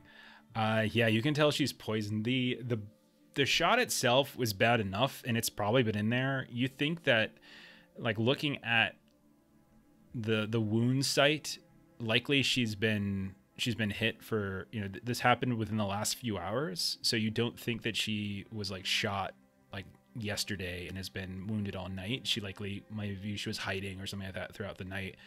but it's been a couple hours where she has probably been being harassed by them. But you're pretty confident that you would need some kind of counter agent to counteract the poison. You could yank that out right now and sort of stamp it down, and that might slow the spread of the poison, but it's already in her, and so you would need likely some kind of collection of herbs to counteract it. I think I'll try to just do the leave it in, wrap it. Okay. Just break the long end of it off. Okay. You just kind of snap the shaft off, and so Yeah, there's just a little bit there, Can we and do so a- it's not getting in the way. Could we do a craft roll to try and make a poultice?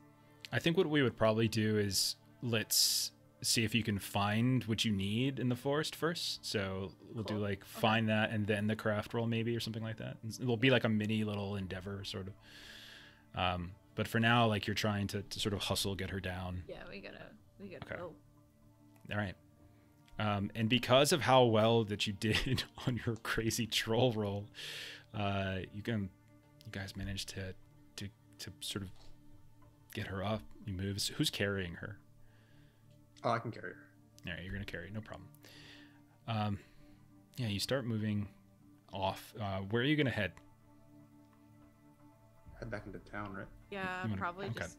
You're gonna head back to Combe. Yeah. Okay, so you start heading south, keeping a decent pace. Flo, you're stout and you're strong, but you're carrying a woman. You would guess maybe in her 50s, human age. She's older. You can tell streaks of kind of gray in her hair, but she looks tough. It looks like she's been working these woods for probably her whole life. And when you get a decent enough distance away, Erennial, he realizes it's probably time to kind of scour the area, see if you can find something on the forest floor that might help with some of this problem. So if you want, someone can roll, I would say, scan, awareness, survival, maybe. No, survival's the skill category. Yeah, I would say awareness, scan, maybe. I'm not What do so you good feel at like? scan. I'm decent with awareness. I have 2 in scan, but I'm favored in awareness, and I have 2 in awareness. Okay, so why don't you roll to see, roll for awareness to see if you can, as it's more like maybe on your way, you're just kind of keeping an eye out. It's Yeah. not so much looking for it specifically, but as you're traveling back to town. Can you slash a die? I'm gonna use one from the pool. Great success. Nice. Sure. Yeah, you absolutely managed to I don't know all the names off the top of my head, but you find something, Yeah. King's foil, and you managed to get a little bit of that together. And then you do your best to kind of poultice it down. You said you wanted to roll craft as well? I was thinking try and roll craft to create a poultice. Absolutely. Go for it.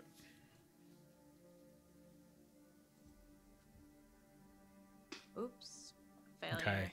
Yeah, I just you kinda mash them into a mush. you're doing it while you're walking, and so you because you had a great success, you had you found a nice big chunk of kind of kingsfoil at the base of one of these areas.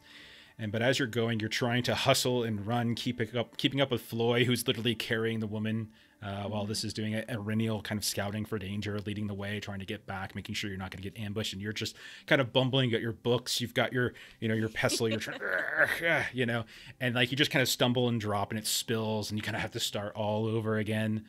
So you can get one more shot at this since you got a great success before. We'll say you have two amount for 2 attempts.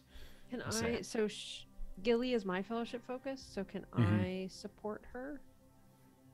Yeah, absolutely. In which case, then, Yeah, Todd Moon, we are using Foundry. Yeah, this is it's still this is still kind of an alpha or beta. I can't remember what the creator is calling it, whether it's alpha or beta. It's sort of a port from the original One Ring first edition, but it's actually pretty functional. All the character sheets are functional. A lot of things they work pretty well, so makes things a lot easier. So if she's doing that, what do I click on my end for her assistance? I just completely brain farted and blanked on what support gives you. Let me look it up really quick. I think it's just totally an forgot. extra dice, but Just an if it's extra- your fellowship focus, it's 2. She gets 2. Yeah, that sounds right. And she's your focus. So take 2 d6s. Okay, so I would just do the hope Oh, point bonus do I have die to have the and thing? bonus die. I Just think I might do have it. to have It's the fine. thing. Okay. That's fine. Just do it. There's plenty of like. Great. All right, so yeah, success. you're able to with some help from Renil, who's like kind of starts to slow down. You know, it would make sense that you would have some knowledge of this. You were doing the healing roll to begin with, and so you're kind of getting her to calm down. You're slowing the pace even, maybe, so you're not moving as quickly so that she actually has time.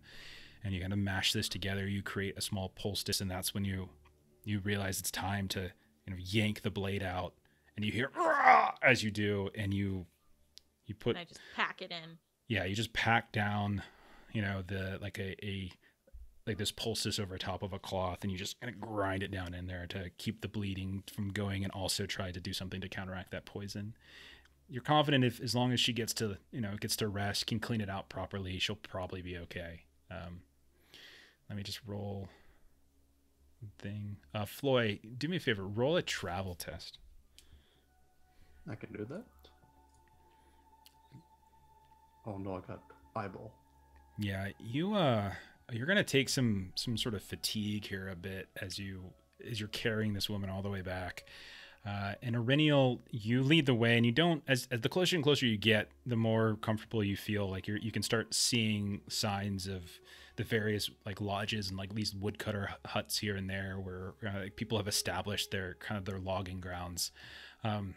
And eventually you do make it back, and you can see the edge of some of the farms of the Combe villages, and you realize you've made it back to Combe at this point. Okay. So to probably take her straight to like someone that can help continue to heal and get her. Yeah, is she conscious or is she conked She's out? in and out of consciousness. She's kind of popping in. She's still breathing. She definitely seems to be doing better the last like hour of travel as you When reach she's back. more lucid, Gilly would probably ask her, who's the healer in Combe in your village? She's kind of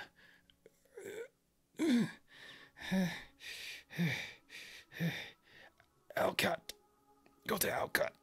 Alcock. Sweet root. Sweet root. Okay.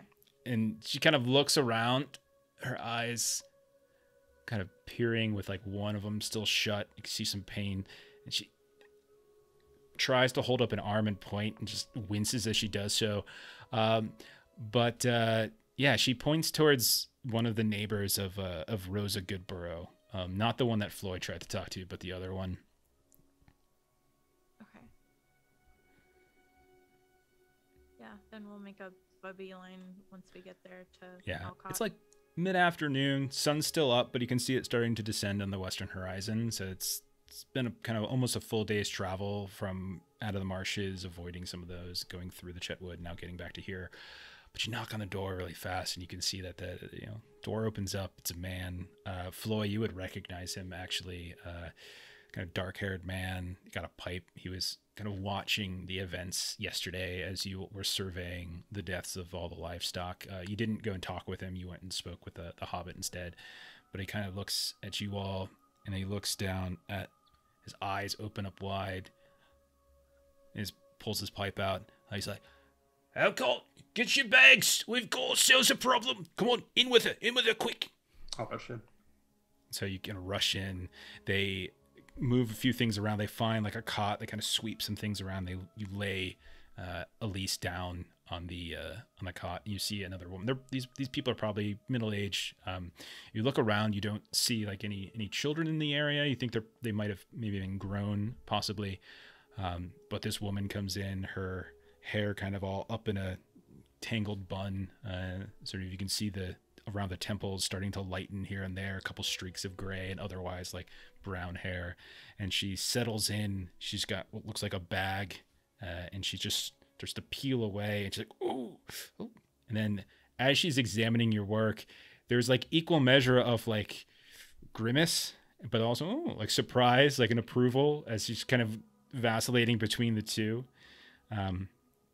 But she seems to get to work. What are you guys doing in the meantime? Gilly is like nervously standing there like, do you need me to go get more for another poultice or No, do you no, need don't. towels? No, that's okay. That's okay, sweetie. I've got plenty. It's fine. Just sit down. Tell us what happened. Just explain. Was it? Oh God, this wound. What made this wound? And Gilly will explain that it was like a goblin arrow. Probably Like she, the reason. you can see her like suck the air in between her teeth, and kind of whistle a bit. Oh, yeah, that would explain some things. And she starts, hand me those scissors. And she like points over, like there's like these big like metal shears right there. Okay. And then she just starts cutting away at like this dead, like blackened skin around the wound. And each time she does it, you can see Elise like rotate, meanwhile the man's got like some wooden pieces, putting it right down in her teeth as she's, gritting down from the pain of just kind of tearing around these wounds here and there. Yeah.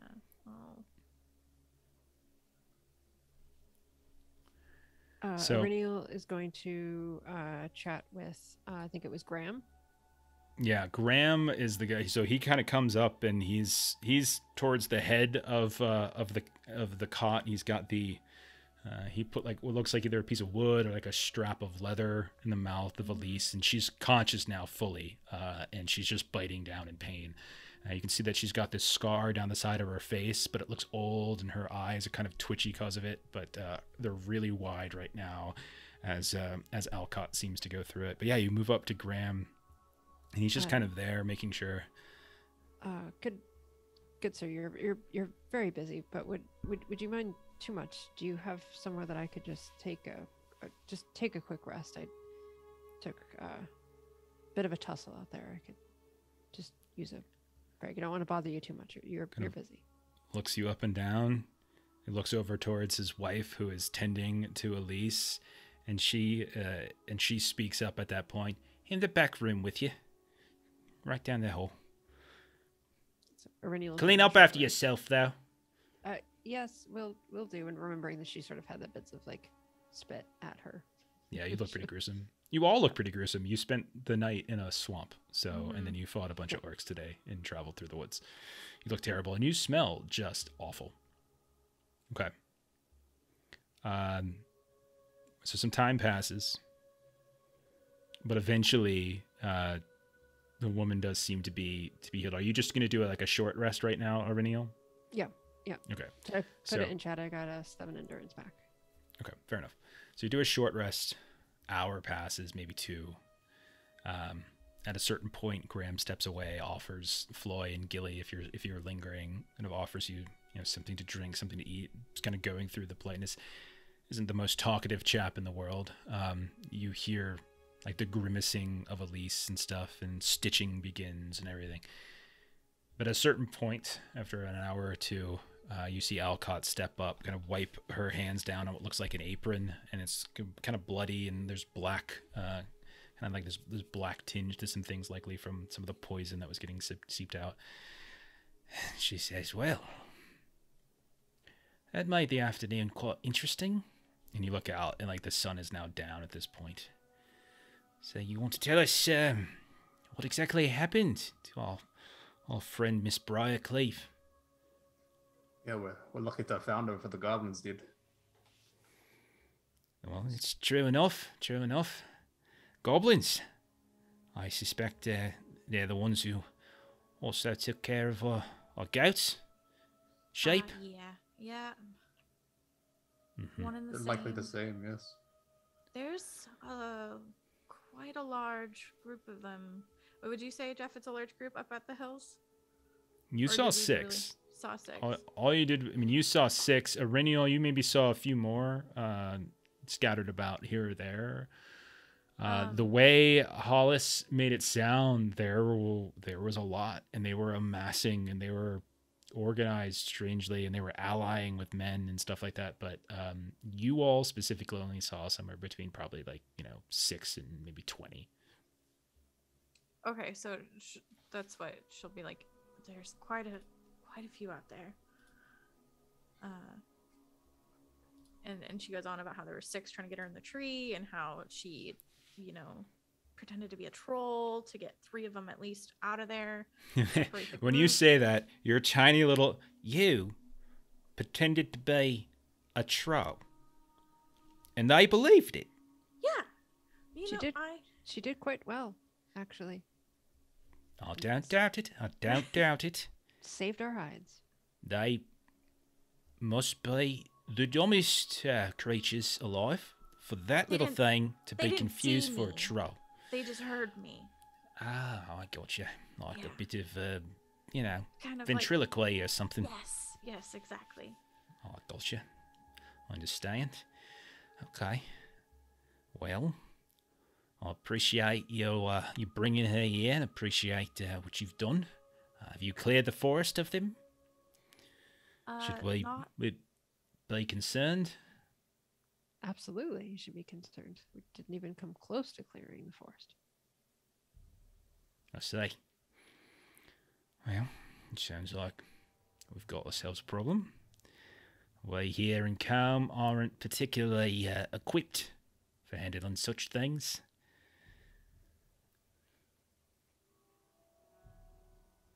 So are you to evacuate debris because large numbers could be coming? She looks ridiculously offended. And like, How elbows him. dare you, sir? Evacuate debris. I'll have you know. There might be wardens there, but it doesn't mean they know, one side of a sword from the other. Like, why should we start running and hiding between their legs when they can't come out here and do their jobs? We definitely could do more surveillance just to continue to observe how serious the situation is. Oh, And at some point, Floyd's right. It may become necessary to join forces if this continues as it seems, if it gets worse. join forces means something else entirely than running and hiding within them walls, abandoning the homes that we spent generations building up. What's wrong with you? Are you daft? Those goblins aren't going to overrun the village. There's too many of us here. We might not be warriors and stuff, but we're big enough. We've got enough There's numbers that... One, it wasn't just goblins. There was an orc leading them. The same thing. Orcs and goblins. Okay, Basically the same thing. So, yeah. But they do seem organized. We've heard more so than normal. Oh, so they're supposed to be organised. This one, you just said they mistook you for a troll. Now you're saying they're organised and they're smart and they're cat. Which one is it now? Will pull out the necklace. Okay. Floy. Yeah, you take a look at that. That is... You're certain of it, and you probably maybe even kind of recoil as you look at it in Ariniel's hand. That looks like a braid of some kind of like dwarven beard hair. You said that was on the orc. Yeah, you were fighting the goblins when I finished off the orc, and this was around its neck.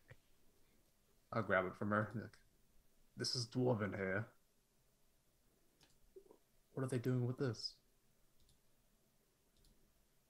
I would have like no idea what even it's for. Where are you from? Did we ever kind of settle in on like where you're from? Yeah, I'm up in the hills. I forget which ones. Are you doing like the Arid Luin, the Blue Mountains to the west? Is that where we kind of? Yeah. Okay, yeah, because like that's what's on the map. You could also say you're like part of King Dane Erebor area, which is on the other side of the mountains to the east. But on the map, it would be the Arid Luin, Blue Mountain. Right. Those who didn't, yeah, those who didn't go and like resettle Erebor after Smaug was killed at the end of the Hobbit. I don't think you would know then anything in particular about this. But you can tell. I mean, you can a dwarven braided beard. Like you can see it. Like you can see it on sight. Like it's clear why. You're probably not sure. That's way too happy music for what's going on right now. But yeah, you're fairly confident what their motivation. Likely they killed a dwarf and they took the beard hair for reasons. Yeah, it's definitely looking dangerous. They've got squads. They're communicating, working together. It's nothing like we've ever seen. Well, you're making it sound like it's all a mess load of trouble now. But we've got great big heroes like yourselves to protect us, don't we now? And there's some sarcasm there, but... And it's at this point that you hear kind of like a coughing, and you look over and you see like in the cot, like Elise is stirring finally. Is she well enough to talk? That's for her to say. Elise, you well enough to talk? And you just hear, I'm plenty fine, thank you very much. And she's kind of grimacing as she talks, but... You're the ones who got me out of that tree. Aye, that'd be us. Many thanks, many thanks. Oh, goodness. Oh, that's gonna leave a mark, I think. Another one for the record books. So, don't much know yet. As she kind of gets up and starts waddling over, kind of extends a hand and thank you. Name's Floyd. Floyd, thank you. Thank you very much. Carrying me, my hero, an officer and a gentleman, just bringing me back home. Ugh. And she sits down and she says, kind of almost defending you guys to a degree, like, you know, they've got the road of it. There's a problem brewing. It's a little bit worse than they even think. It's not just orcs, but we've got ourselves some sort of strangest of things. I think it was not maybe yesterday, what day is today? Kind of walks through trying to figure out how long she's been out. But she seems to like kind of tag it to like not last night, but the sort of the night before the events that kind of led you to the farm. And yeah, she just starts saying, man, I saw a very kind of peculiar, but them orcs were working with a bunch of these, men. I saw them, I did. I was by my lodge, out in the woods. I heard just a commotion. I went a-peeking, and if I didn't see it, they were quite a few. It was a argument they were having, yelling at one another, but they weren't fighting each other, you know? Animosity and whatnot, but like, very strange. It was dark, but those men, they had torches, I could see them, but they didn't look like no folk from around here. They were big, burly hair, different and such. I followed them for a bit, you know, through the nights, and I saw them find themselves a stream, and they started to clean themselves up, stripped down out of their clothes, and they started putting on the basic village browns. I mean, they don't look like anybody around here. Now and around these parts, they definitely stick out like a sore thumb otherwise. And then the goblins went off in one direction, and they went off to another. And that's when I kind of got caught up in the bit of the tussle, as a few goblins found me, and then I was just running for my life for a few hours. What do you make of that? It's a bad omen for what's to come if all these groups are working together. What were they wearing before they changed clothes? Had they been in battle together? They had on like, you know, war leathers and things. And strange swords and axes. Nothing like we've got round here. Yeah, they look sturdy in a way, our folk are, you know. I reckon they're not from around here, that's for sure. They have butcher hooks and things. The goblins did. They certainly did. cleavers, hooks, curved swords, things like that. Explains the damage that we saw on the livestock. Maybe. But doesn't quite explain why they just... Ain't no one around here I don't care for. Many of folk in Bree, and there's folks up in Archit, well, they can be a little prickly too, but there's no way they would ally themselves with some of those orcish folk. No way. I mean, we've got our problems, that's for sure.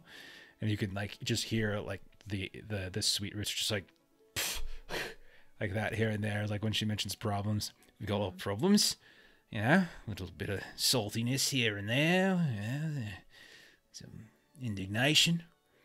But no, outright hostility like that's just not our way. No way. Wherever they're from, it ain't here, that's for sure. But they were making themselves up to look like they're from here. Gilly's gonna pipe up and be like, we heard a rumor about the bandits that hang out at the Forsaken Inn. That they were making deals with the orcs. You hear like the Alcots are just like, or like Alcott, the Sweet Roots I should say, excuse me. They're just like, you mentioned who goes to that rebel? Oh God. And so Elise kind of just shushes them like, oh, quiet down, you. Ugh, goodness. But she seems to be made of some sturdier stock. But she says, right, heard a rumor, and she just kind of looks at you all. From that friend of yours in the marsh. And Gilly Like just her eyes, elbows her. Yeah, her eyes get a little big. Like you could see some red comes into her face at that point.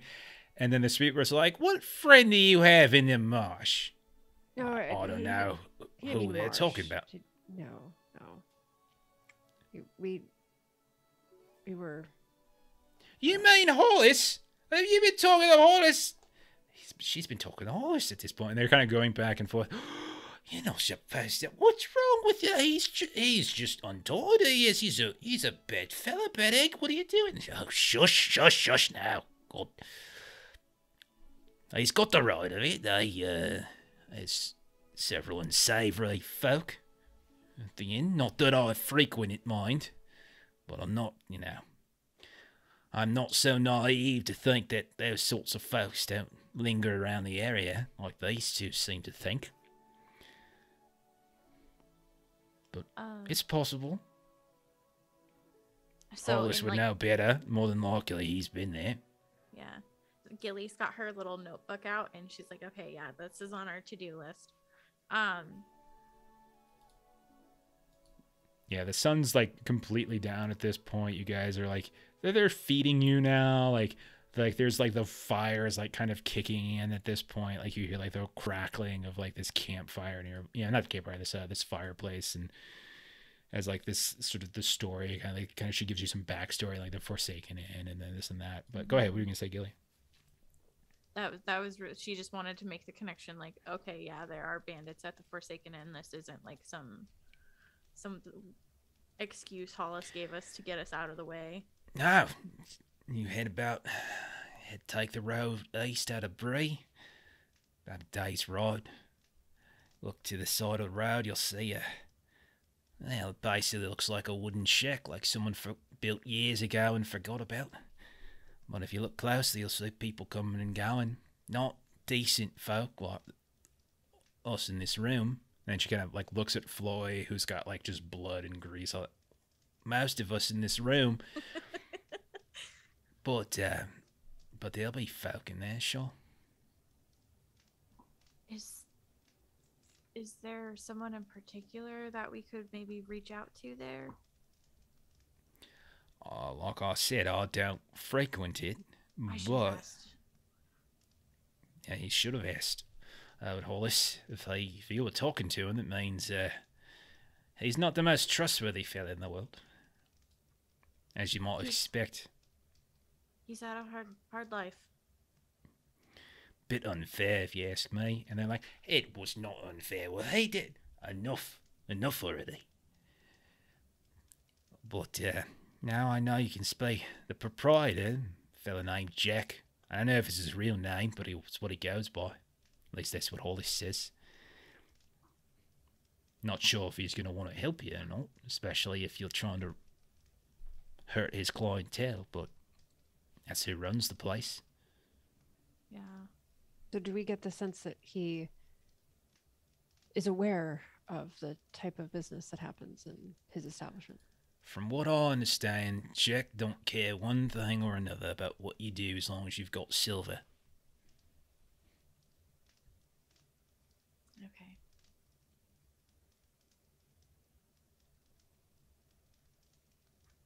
Well, this is turning out to be a bit of a bigger mess than I anticipated.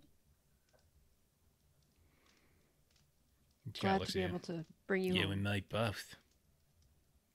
Your safety was definitely of importance to folks around you, but your troubles are not just your own. Turn to Yeah. Sweet Roots. Okay. After you can respond to her first. No, it's fine. I was just Okay. going to be in flavor. Go ahead. I don't mean to impose, but do you have a room we can stay? They kind of just like guffaw at Halford. And like, Elise turns to them like, yeah, they've got rooms. They've got rooms. You what? Your kids are gone. You've got rooms. Don't be twats. And so like they're kind of shamed into like letting you stay. But yeah, you can crash here for the night. Yeah, we've got a visit in the morning, and maybe we'll investigate the inn later. The Calm and the Wall. There's plenty of rooms at the Calm and Wall. Wait, Oh, you mean the Forsaken Inn? Oh yeah. Oh, Forsaken. okay. Yeah, so like in Combe, there's the Combe and Wattle Inn, where you could potentially have gotten rooms. You might even have had rooms, or maybe Ballin got you rooms there. But you know that he's back in Bree, probably at the Prancing Pony. But yeah. But yeah, if you want to crash here, like you can impose on them and crash here. Nice. Okay, fair enough. All right, so is there anything else you want to do? Because we're basically at time now. We're a little past our end time. Okay, Take so some we'll warm food and take sleep. You're just like everything you guys do, like every time these Sweet Roots are just kind of looking at you with like, he's unbelievable. Yeah, What did Lee's I just do? constantly like, I'm so sorry, can I help at all? Like she's like just I'm sorry. Just like you could She's, just see like cleaning. they're doing the right thing, but they're not happy about having to do the right thing, you know? Like And Gilly can tell, and she just feels awful about it. Okay. All right. So we'll end it there then for the night. You guys successful in your rescue mission. You saved Private Ryan, and you heroically and looked cool doing it. Yeah, and brought her back to so it's full night's rest. No one was wounded, right? Right. Does Right, anyone no wounds yet. who's down hope, by the way? Because one of the things you can spend, you can spend your fellowship points during a rest to restore to gain a number of hope points back that you can distribute however you want. I think you have 3 fellowship points back, right? You have 3 Yeah. fellowship points left. So if you wanted to burn them while you're resting, there's I'm definitely 3. always up for yeah. taking at least one. So there's but I Yeah, got 3 total hope points then that you all can take and distribute how you please. Just one each. How's that Yeah, sound? that sounds good. Okay. Yeah, so you can do that. Long rest, and then we'll reset fellowship points for the start of next session, so you'll be back to 5 to use again. And we'll start up with you guys trying to figure out, maybe we go to the Forsaken Inn, maybe you figure out where these strange out-of-towners dressed like Bree folk are what they're doing while they're hanging around. Maybe you'll look more into the beard thing or whatever. So yeah, there's lots of things you could potentially do. We'll kind of go from there. Lore you can look into, etc. That kind of stuff. But yeah, we'll call it there. Thank you for everybody who threw some bits at us tonight. We had one of those what are those things called hype trains going on earlier. So we definitely appreciate that. We have 6 of our rerolls left. Not rerolls, excuse me. We have 6 of our bonus dice, our audience purchase bonus dice left that you can use. We'll carry over till next week. And remember that, I think we're going to make that a final rule spend 1 to get a bonus die, spend 5 to get to roll Yeah. at favored. So I think that works out. Awesome. Thank you, Skizax. Definitely appreciate that. I think we're playing next week. I think we're good. We're all good to go next Saturday. I think. If not, we'll change some stuff. But that's our plan. Kind of look into this some more. Monday. So next time you'll see us is on Monday. We'll be playing Alien in a couple days. You can catch me and Melissa in that game. I'll be over on Garblag Games, who popped by earlier. I'll be over on Garblag Games on Thursday, running a Delta Green game. We're playing through Viscid. Think we're probably going to be finishing up actually next Thursday. Friday, I don't know what we're doing yet. We just closed down part 3 of our Impossible Landscapes game. We might do like a one-shot, something sort of off the wall silly if we've got the energy for it. And then Saturday we'll be back for One Ring, so you can come back and see more of our adventure. But that's it for us. I think I'm gonna go ahead and we're gonna raid somebody. We'll see who's up. Dragons in the dining room. I'm gonna go ahead and raid them and play some Dungeons and Dragons. So thank you for everyone who hung out. Follow the raid. Come back next time. Like, subscribe, etc. Whatever it is that people do, I don't know. And if you're watching this later on YouTube, we really do appreciate you kind of checking us out there. If we caught us doing something horribly, egregiously wrong with the rules, please drop a note, and we'll get it fixed for next time. So otherwise, good night, everybody. Bye bye.